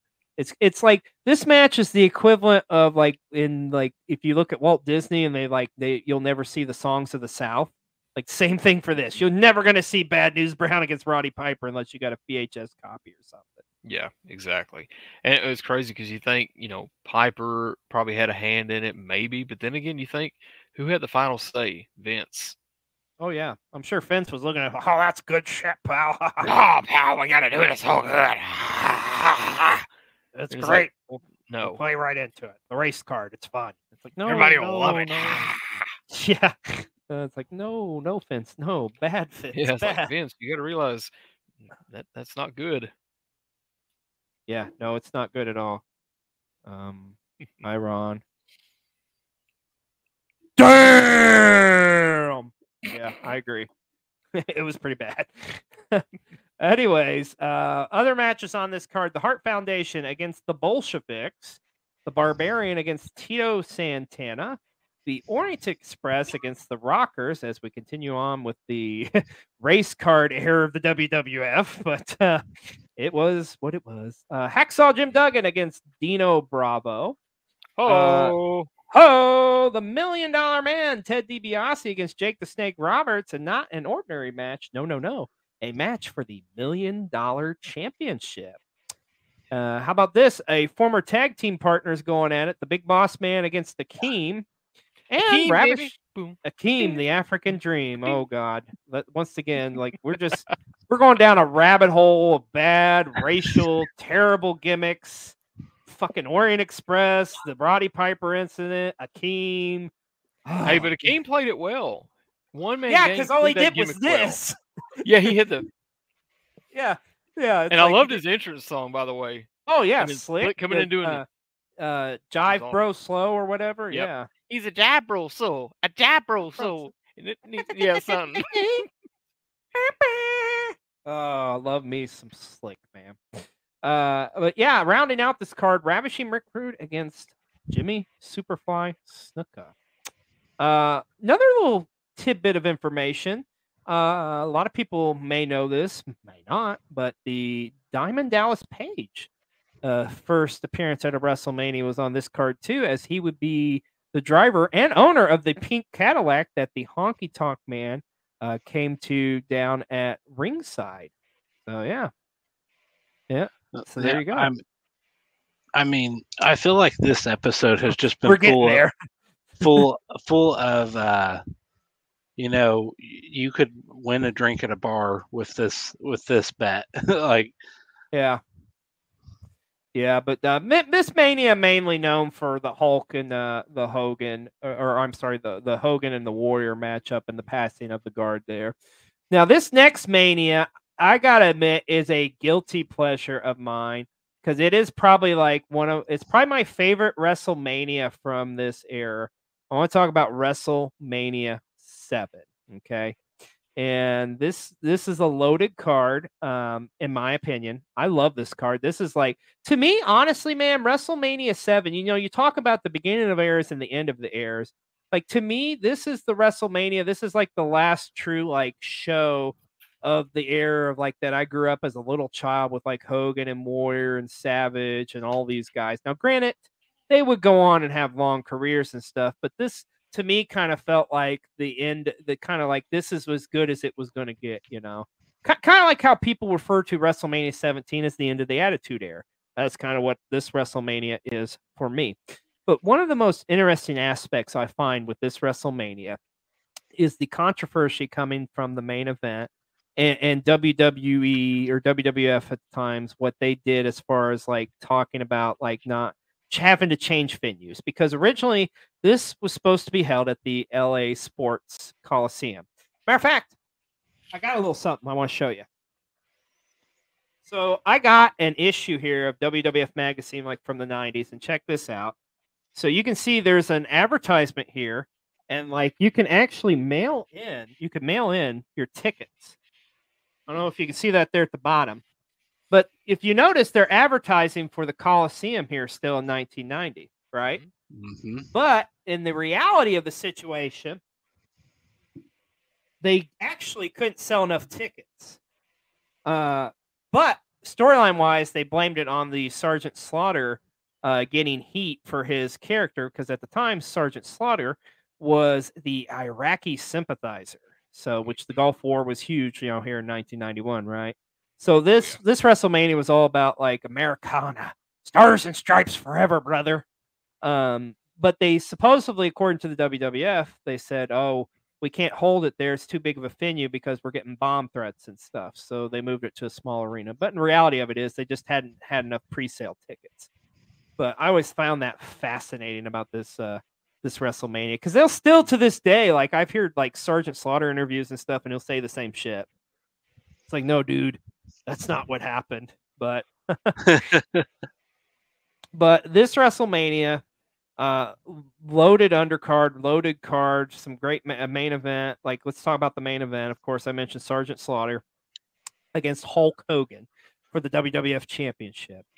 And believe it or not, it's a pretty good matchup, I think. Like, it's the storytelling's awesome because it's just that stereotypical, like the evil bad guy representing like the bad foreign country going against the American hero of Hulk Hogan. They get a little bit of blood in this match too, which was pretty rare back in the day for WWF because, like, that was all for Crockett WCW. Like WWF, yeah, you couldn't get any juice, brother, but they got some in this matchup. And like some rare stuff happens in this matchup too, like Hulk Hogan going to the top rope. Like, okay, he's delivering a double axe handle off the top rope, but still crazy to think like Hulk Hogan going to the top rope. And of course, Hulk Hogan would win the WWF Championship at this WrestleMania. But the match of the night by far, and it's one of my all-time favorite WrestleMania matches, what was billed at the time, the retirement matchup between Macho King Randy Savage and the Ultimate Warrior. The build-up for this was awesome. But the psychology of this matchup, and this is another one of those kind of matchups where you kind of have opposites attract. They actually have a hell of a matchup. I think it goes about 20 minutes or so.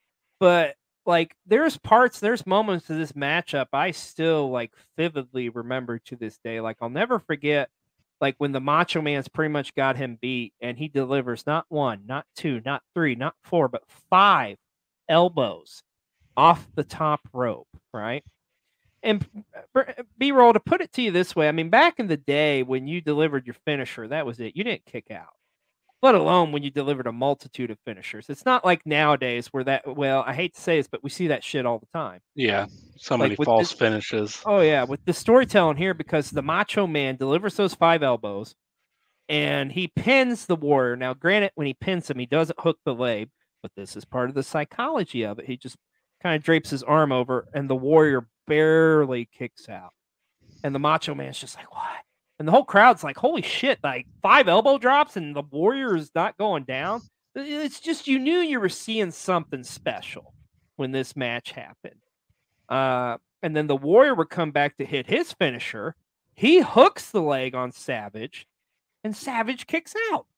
And then Warrior just has this dazed look, looking up like to the heavens, just like, oh, is this my destiny? Like, I'm not supposed to win. Like, can I not pull this off or whatever? And of course, it ends up like he comes back into the match after Savage jumps him.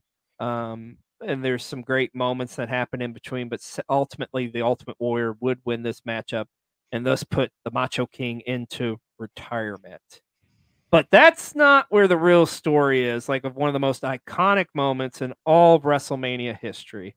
So as we mentioned back, and you look at WrestleMania 5, that is really when, like, the Macho Man and Miss Elizabeth's relationship had come to an end, so to speak. So at the end of this matchup, Sherry is jumping the Macho Man and like kicking him while he's down and stuff. And what happens? Miss Elizabeth jumps the rail, gets rid of Sherry, saves the day, and the Macho Man and Elizabeth get reunited in this thing of fucking beautiful storytelling all these years later. And I'll never forget, like, when they were showing shots of the crowd of this as a kid, and there's like grown people like crying, like weeping, like grown women like crying. And it's just like, I remember there's this one lady who, and this is 91, folks, so you got to keep in mind, just like she's covered in like blue eyeshadow and stuff pretty much, and just like it's all, the mascara is coming down her face, like, oh, I'm so happy.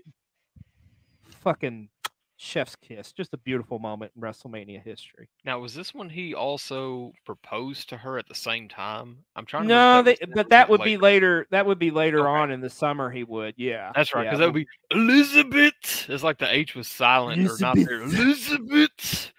Oh, yeah. Will you marry me? Oh, yeah. By the way, I saw somebody say on kind of unrelated note, but kind of sort of, that Randy Savage, if you took him in his prime, he's one of those you could put in any era, and I think he would have fit perfect. He would have fit in the Attitude Era somewhere, new generation. If you had him at 25 or 30 years old and could like magically put him right now in current era with like Seth Rollins and all these guys in his gimmick, I mean, it would fit. He's one of those characters that I feel could go to any era, any style of wrestling, and can make it work. I agree. Yeah, I totally agree with that. Wholeheartedly agree with that. Yeah, no doubt about it. So, let's run down the rest of this card here of WrestleMania 7, which, like I say, I felt like was a loaded show. Interestingly enough, this is one I find of interest, and it's a great tag team match, too, by the way. The Hart Foundation defending their tag team championship against the Nasty Boys. Now, the Nasty Boys would actually defeat the Hart Foundation, but, yeah, buddy. Yeah, hit But- him with the Bret Hart. But I don't know what that was. Okay, go ahead. Sorry. it's great, is what it is. But no, so the Hart Foundation would lose this matchup. But here's what I think is the significance of it. This would be like, okay, Hart Foundation's been around for like the past 5 years or 6 years or whatever it has been. It's like, okay, it's time for Brett to go into singles career. And that's pretty much what happened after this. And you talk about like the WrestleMania legacy of Bret Hart. He's very intertwined in these early WrestleManias too, but this would be like his last match as part of the Hart Foundation at a WrestleMania. And like I say, it's actually a great tag match too as well.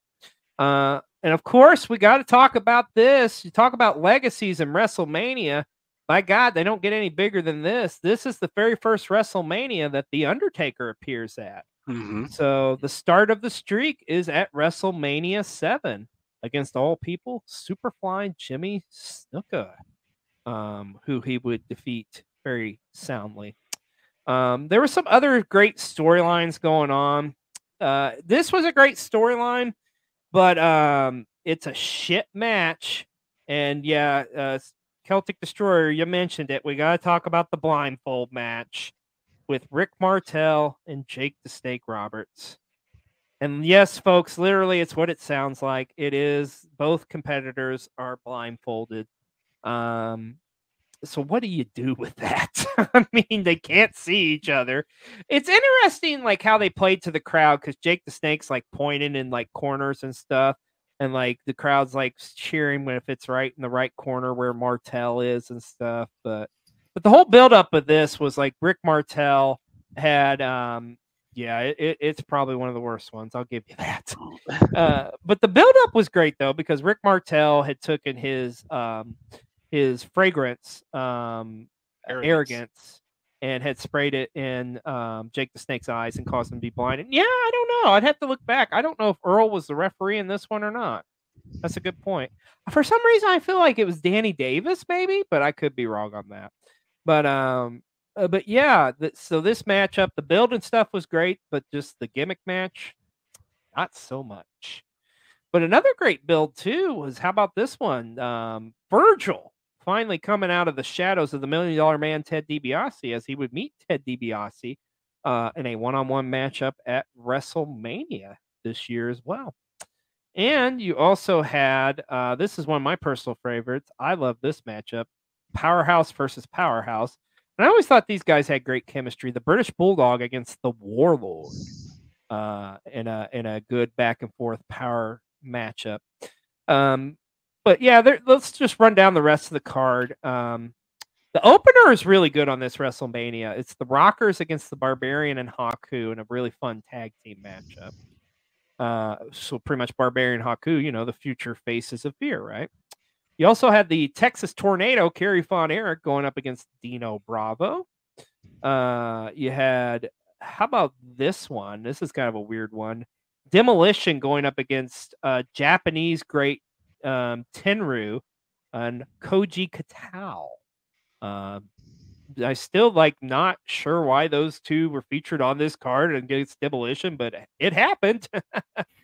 You also had the Intercontinental Championship was on the line with the Big Boss Man against Mr. Perfect. Earthquake going up against Greg the Hammer Valentine. In a very short matchup, the Legion of Doom against the Power and Glory. I just always remember what about this one was the promo with LOD before the match, because it was like Hawk was talking. He's like, Power and Glory, Power and Glory. After the match, your name will be sour and gory. And then, what a rush. But I got a little tickle in my throat just by talking like Hawk there. But you also had the Mountie against Tito Santana. Yeah, like I say, it was just a loaded card. it's a fun WrestleMania, I think. And I'm going to take a sip of water. Who doesn't love the Mountie? I'm the Mountie, and you have the shock stick.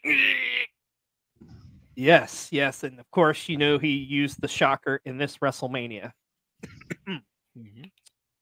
All right, up next. Oh man, I can't do Road Warrior Hawk. That really took it out of me. Anyways, up next, let's talk about WrestleMania 8, where we go to our neck of the woods. And we're talking the Hoosier Dome, baby. That's right.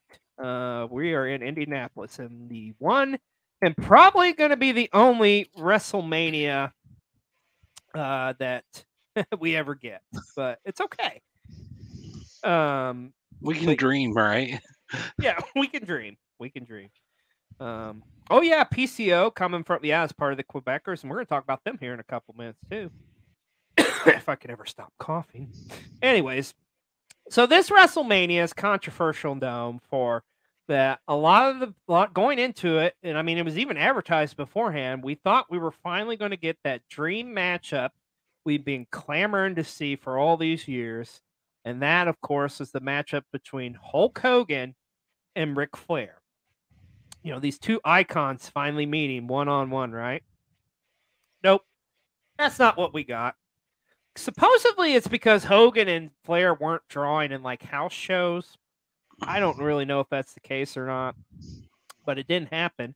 And unfortunately, instead, it was just like, you know what? What's the second best thing if we're not going to do Hogan and Flair? Oh, I know. Let's do Hogan and Sid Justice. That'll be some good shit. Mm-hmm. Double main event so that Hogan could still technically be in the main event, of course. Oh, yeah, that's true. And yeah, I think that's part of it too. Yeah, Flair was really kind of a handshake deal. So yeah. But yeah, I agree. Yeah, it was boy, what a shitty matchup this was. I mean, like the only thing I remember about it was like Sid's promo at the beginning where he's like or before the match he's talking to Mean Gene. He's just like they're asking about the legacy of Hulk Hogan and he's just like, I don't give a damn about the legacy of Hulk Hogan. I curse you, Hulk Hogan. And it's just like, classic Sid. And like he didn't fumble his lines this time, folks. Yeah, we're live, pal. But speaking of fumbling, boy, the finish of this match got fucked up royally. So like Papa Shango comes out to cause interference, but yeah, but Papa Shango comes out way too early, and yeah, the territory days were crazy. But ends up jumping the gun or doesn't get there in time, so they do a DQ finish. So Hogan wins, of course. And then the Ultimate Warrior makes his triumphant return to the World Wrestling Federation, and that's how the show pretty much closed, was Hogan and Warrior posing in the Hoosier Dome. It is what it is. But there's some good matches on this card, folks. Because we do got to talk about the other part of that double main event.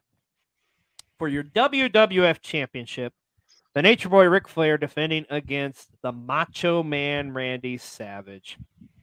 And the big storyline going into this one is supposedly Ric Flair had an affair with the Macho Man's wife, Miss Elizabeth, years ago. Obviously, that wasn't the case, but still, the storyline wise was just built around that. And it's a pretty good, decent matchup. It's not as long as you think it would be, I would say. I think it goes like well, I'm reading minutes. it. Actually, it goes longer than I thought. It was 25 minutes. For some reason, I didn't feel like it was 25 minutes. God, Sid and Hogan was 18 minutes. Damn, that was 18 minutes too long. Jesus. Yep. Yeah. But anyways, so yeah, they have a pretty decent matchup. But I remember the big controversy about this matchup was once again going back to the blood, because I mean, fuck, you can't have like a Ric Flair match at a WrestleMania level and not have some juice in it, brother. I mean, come on, it's Ric Flair. But the controversy is they were only going to do one spot the whole night, but there was a match early on the card, which I want to talk about, which in my opinion, I think is the best match on this card. It's for your Intercontinental Championship with Bret the Hitman Hart going up against Rowdy Roddy Piper for the IC title. And Bret Hart would get cut in that matchup, and Piper had to go bat to bat, pretty much saying like, no, we need this as part of the storytelling of the match. It's a very interesting matchup too, because it's another one of those babyface versus babyface matches. And you got to keep in mind too, like Roddy Piper is like Cool Hand Luke, like he'd never been pinned, but he actually would do the job for Bret Hart. It's got a really good finish too, because we're like Piper's like kind of going through like, he's a good guy, but he's got these heelish cheating tendencies to him. Mhm. And I'll never forget the call with Bobby the Brain Heenan, where he's got the bell, right? He's going to hit him with the bell. And Bobby Heenan's like, it's like the old saying goes, what the hell? Use the bell. God, I love Bobby Heenan. Oh, he was the best. Yeah. But yeah, so, and then he's going to use the bell, puts the bell back, gets Bret in the sleeper hold, his finisher, and Bret kicks off the ropes, and thus 1, 2, 3, Bret Hart wins the Intercontinental title. So you have a new WWF champion, the Macho Man, and a new Intercontinental champion in Bret Hart. Now, what was the statistic, I know we got to get going. What was the statistic I saw one time about the thing with Macho Man and Ric Flair? Like, Macho Man, didn't he win the title 2 times in WWF and beat Ric Flair both times, and then lost to Ric Flair, and then did the same in WCW? Or was it was something where he won and lost to Ric Flair? It connected somehow. He won, so he won his second title from Flair, and he lost it back to Flair. Okay, and he won his second WCW title from Flair, and he lost it back to Flair. Okay, that's the connection I was thinking of. Okay, it's thanks. both his second runs, which is very interesting tidbit when you think about it. Now another match we got to talk about on this card is we talk about the evolution of wrestlers. This was Shawn Michaels' first singles match in a WrestleMania, going up against El Matador, Tito Santana. And there's a tremendous opening matchup, and Shawn Michaels will get the win over the future Hall of Famer. And it's a great opening matchup, too. Also, look at you putting over Shawn Michaels. Yeah. Also, how about this one? The Undertaker against Jake the Snake Roberts. And this was controversial because Jake the Snake was kind of holding up the fence for money at this WrestleMania, pretty much. But after this, he would be pretty much done with the WWF until he would return in 1996. So there's some interesting tidbits about that WrestleMania. Let's run down the rest of the card. Not nearly as many matches as these past couple ones we're looking at. Got to talk about the 8-man tag match with the Big Boss Man, Virgil, Sergeant Slaughter, and Hacksaw Jim Duggan against the Mountie, the Nasty Boys, and Repo Man. Tatanka 1-on-1 against Rick the Model Martel. Owen Hart going up against Skinner. And for your WWF Tag Team titles, the Natural Disasters challenging Money Incorporated. Also, some interesting tidbits here, too. There's a couple WCW talents that would make their on-screen debut at this show as well. Paul Ellering for the Legion of Doom, as well as Lex Luger would be interviewed on by Bobby Heenan on this show as well. But I don't know, WrestleMania 8, it is what it is. It's one of those that's there. But guess what, folks? We're about to go from bad to worst. Oh, yeah. And what many have dubbed probably the worst WrestleMania of all time, WrestleMania 9. Oh, dear God. This is a rough one, folks. So, talking about over the years, WrestleMania as being like a spectacle and stuff. I mean, that's definitely what this WrestleMania was all about. Because it was big on like pageantry, right? So, Giant Gonzalez. Ugh. But we got to talk about it being in Las Vegas, Caesar's Palace, and like all of the commentators and everybody being dressed up like they were like back in the Roman times or whatever, right? Which one of my favorite entrances is at the beginning of this when they're bringing out the announce team.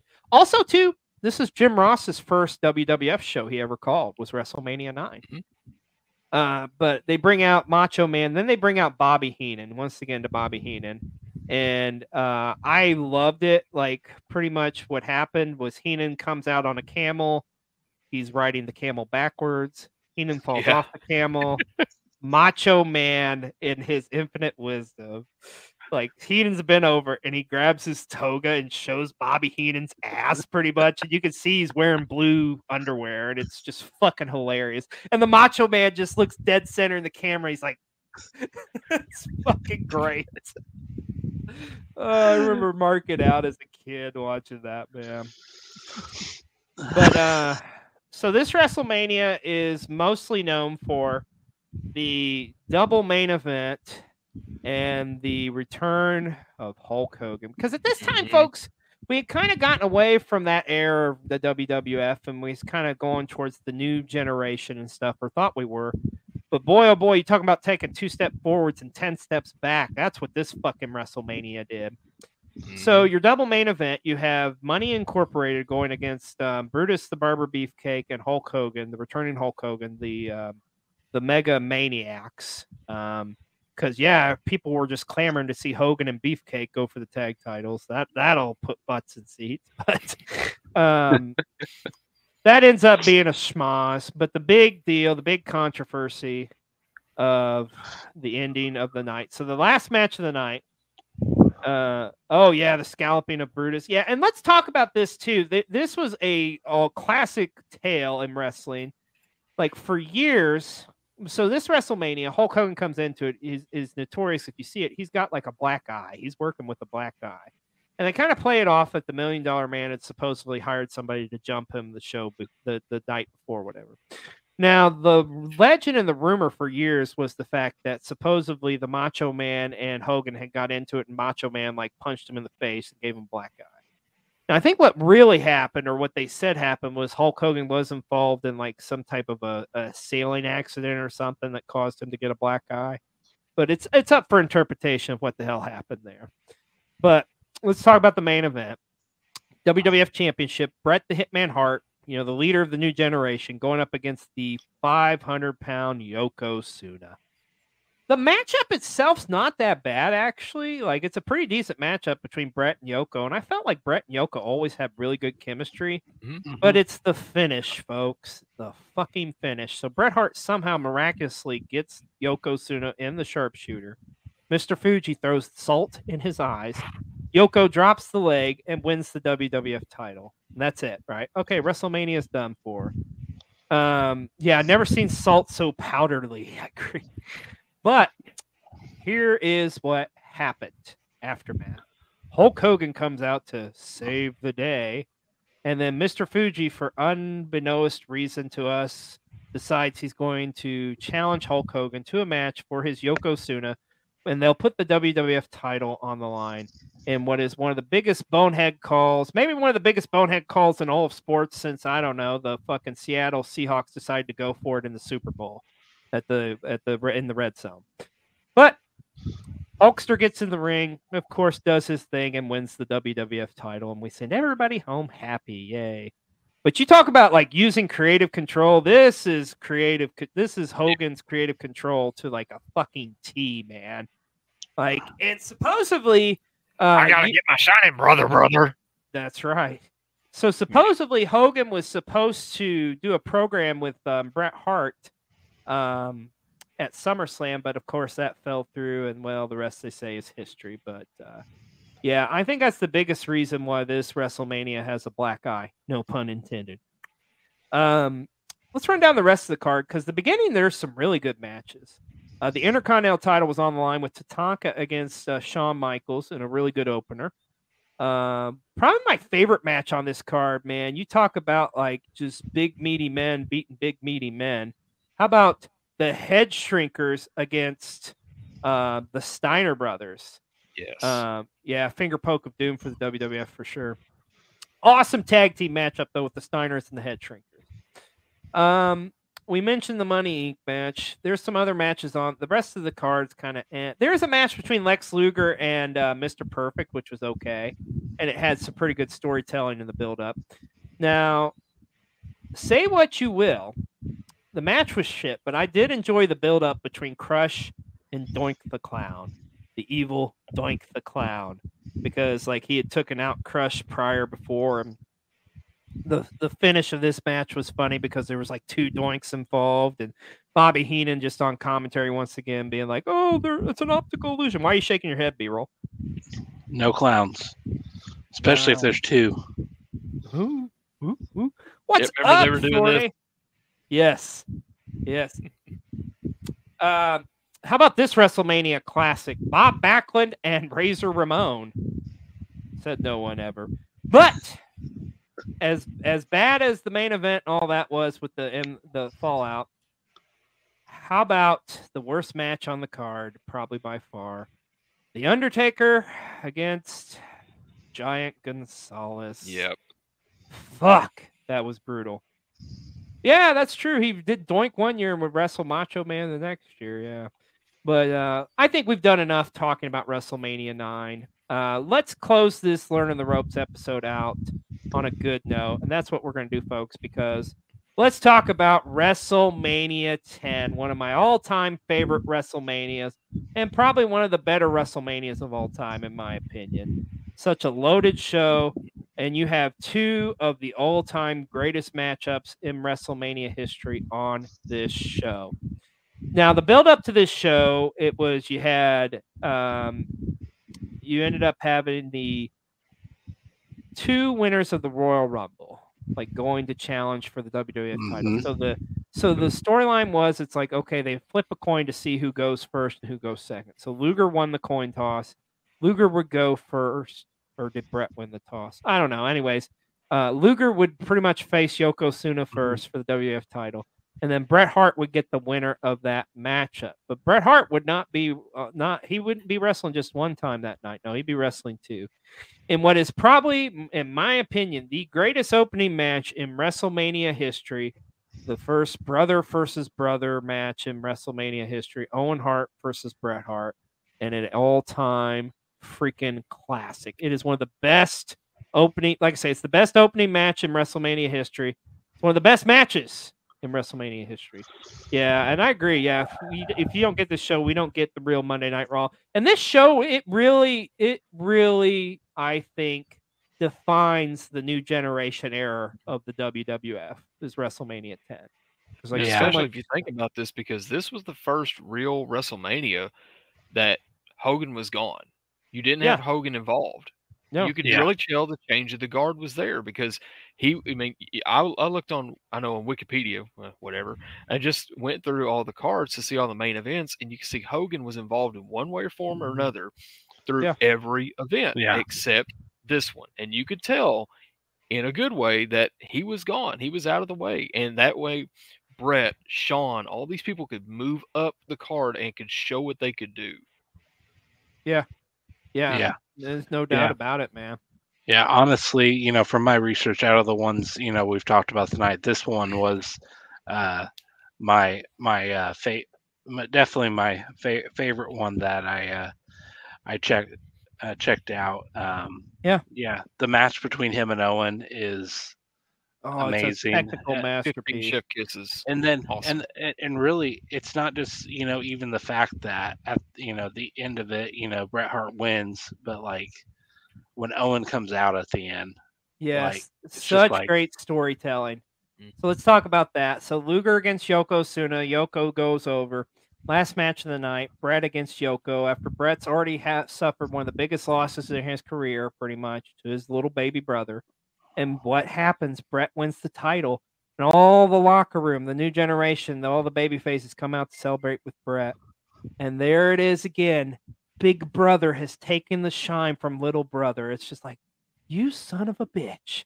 It's just like, I finally beat you, and you go and take my moment and win the WWF title. And just the look of disdain on Owen Hart's face in that moment. God, rest in peace, Owen Hart, one of the greatest performers of all time. And this is like the pinnacle of like Owen Hart, and just like such great storytelling. Like that opening matchup, you get the great storytelling, the build of brother and brother, and it delivers in the ring, and it just continues on the story. My God.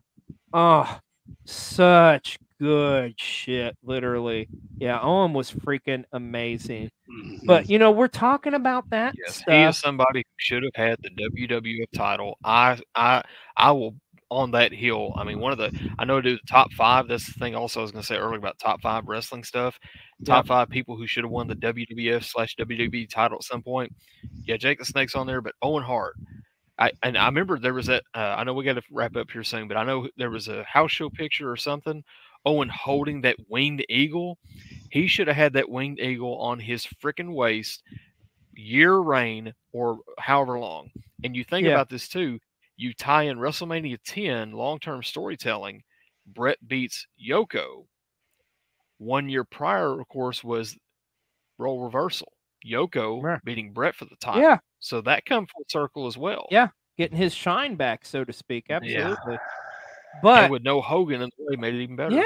yeah. It's like this is what it should have been. But with that being said, as great as that moment was, you got to talk about the moment and the match that stole the show. It's that Intercontinental title unification match, the ladder match between Shawn Michaels and Razor Ramon. And like that, this match, say what you will about Shawn, like you can't deny his in-ring, like just how good he was. And I mean, this is the match that sets the pace for all these other ladder matches that we've seen all throughout the years. If you look at the blueprint foundation of like later on, like a TLC, or later on, like other matches like Rock against Triple H at SummerSlam years later, and so on and so forth, the foundation for it is right here at this WrestleMania in this ladder match with Shawn and Razor Ramon.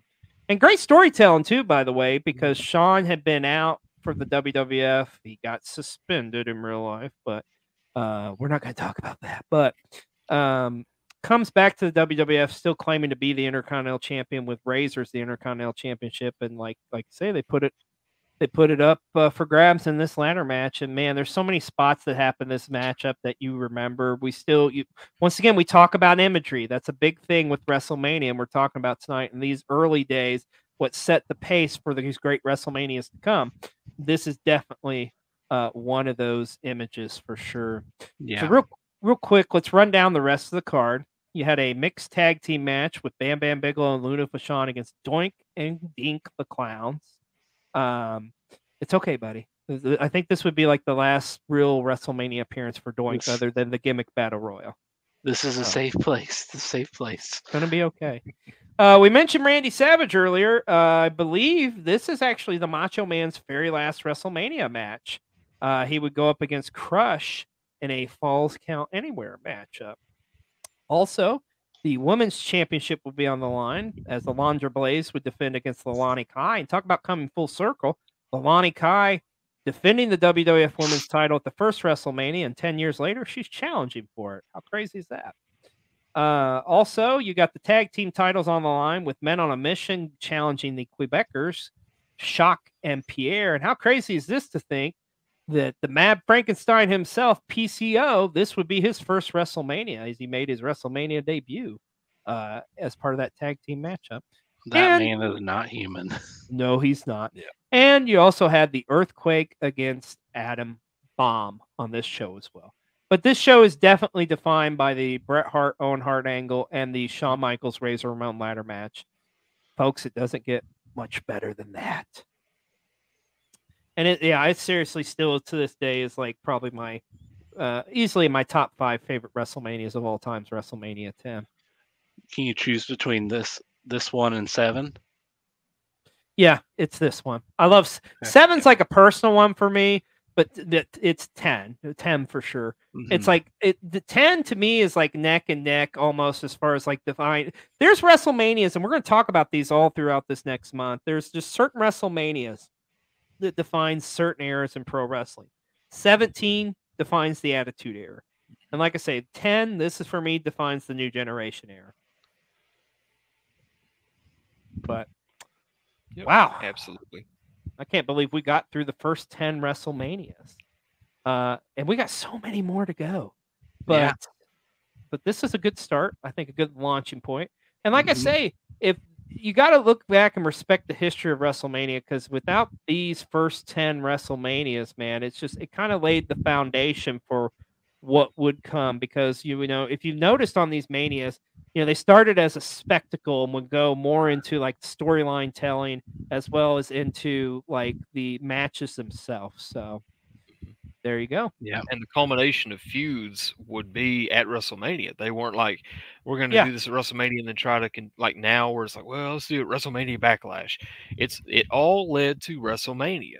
Much like, if I remember correctly, much like WCW, was it Starrcade? I think a lot of feuds led up to Starrcade, but definitely WrestleMania was that that big year-long storytelling, or everything coming ahead right there, and that was the transition. It seemed like back in the early times, where then it was especially 9, 10, so on from there. Then you had, okay, you could either continue a story a different direction, or somebody would say, okay, now Brett's now going this direction, Owen's going this direction, you're going here, you're going here. And kind of a shift, I guess. Yeah. Yeah. Nope. It's almost like a GPS, like marked, like it's like, like a fork in the road, so to say. Yeah. And we got so many great WrestleMania still to talk about to come as we build up and anticipate and get to this year's WrestleMania. In other words, it's the most wonderful time of years, folks. It is going to be a fun month to come here on Learning the Ropes. But we've come to the end of our episode tonight, and as we always do when we end our episodes, we got to get that one last plug-a-palooza in. Am I right? Yes, we do indeed. We thank you for joining us over here on the Panda Wrestling Company. If you have not done so already, go ahead and hit that follow button. Or if you feel so inclined, go ahead and hit that subscribe button as well. If you don't feel like paying the $4.99, if you have an Amazon Prime membership, you can actually subscribe for free. And then also you can catch me and my good friend over here to my right, XLJ the OG, over on Learning the Ropes. This is Learning the Ropes over on Cole TV. And XLJ, what do we have coming for the good people on Cole TV this week? Absolutely, my friend. So this upcoming week, we have on Wednesday, we have a brand new episode of our show called The Hunt, where we check out a place called Comic Book University. And then Thursday, you can catch a replay of Learning the Ropes. And Friday, or at the end of the week, you will catch our AEW Revolution prediction show. And that's right, Cole TV, bye-bye. Let's go. And real quick, just want to plug this again. We are giving away some toys, some pretty cool toys. Just leave a comment either here, either like on our YouTube channel, one of our videos, on our TikToks, whatever. Just say I Heart Cole TV, and you'll be entered to win one of these pretty exclusive figures. We'll get this out on the Tiki Talkie. That's right. That's right. Oh, the Tiki Talkers. The Tiki don't stop. On the Tiki Talkie. And XOJ the OG, if you'd be so kind to flash that shirt up there real quick. Don't flash us, but flash the shirt. We do have some merch over at Sweet Dollface Creations. We have Cole TV merch. We have Learning the Ropes merch. And there's much, much more merch over there. All your favorite content creators are over there. That is Sweet Dollface Creations. Link is in my bio. Definitely go check out some of the merch that's over there. Buy the damn merch, because I'm going to get in this plug-a-palooza whether you want it to or not, boy. That's right. I'm back again because I'm going to finish out this show right. And don't forget, you should check out Cole TV this week. I'm going to have a new episode of your show, Chilling with Ron. What the hell we doing this week, XOJ? I don't know. You're going to have to tune in and find out, boy. See, that's how you plug things. You get right to the point, boy, okay? You understand? I may have to take your job before too long, boy. You probably are going to, Ron. And last but certainly not least, we're going to give him the big screen treatment. Brian's House of Random. Oh man, now my full face. Oh, plug yourself, good sir. Oh, plug myself. Yes. You can catch all my kind of random content. Brian's House of Random on TikTok, on Instagram, Facebook, and YouTube. As mentioned, on TikTok is where I'm primarily doing the wrestling questions. Going to continue maybe a new series this week. I'm going to kind of finalize that and maybe get a question out in the morning and go from there. I've got some notes lined up. I'm looking forward to those. And, of course, if you want to go back and check out all the previous content where we do questions for like NXT, top fives, all the way through. Top five is my thing, I guess. And as well, not just wrestling stuff, but also I do product reviews, whether it's getting stuff from like Casey's and just say, hey, here's this kind of soda or whatever, just the way my brain works, and just It's like, ooh, here we go. Or like I'll hear a song and be like, ooh, here's something from an 80s song. Let's have fun with it and do something with a prop or something. So I do a lot of that stuff too. I do a lot of those on TikTok, but I'll try to carry those over in case you don't get to see it there on YouTube, Instagram, and Facebook.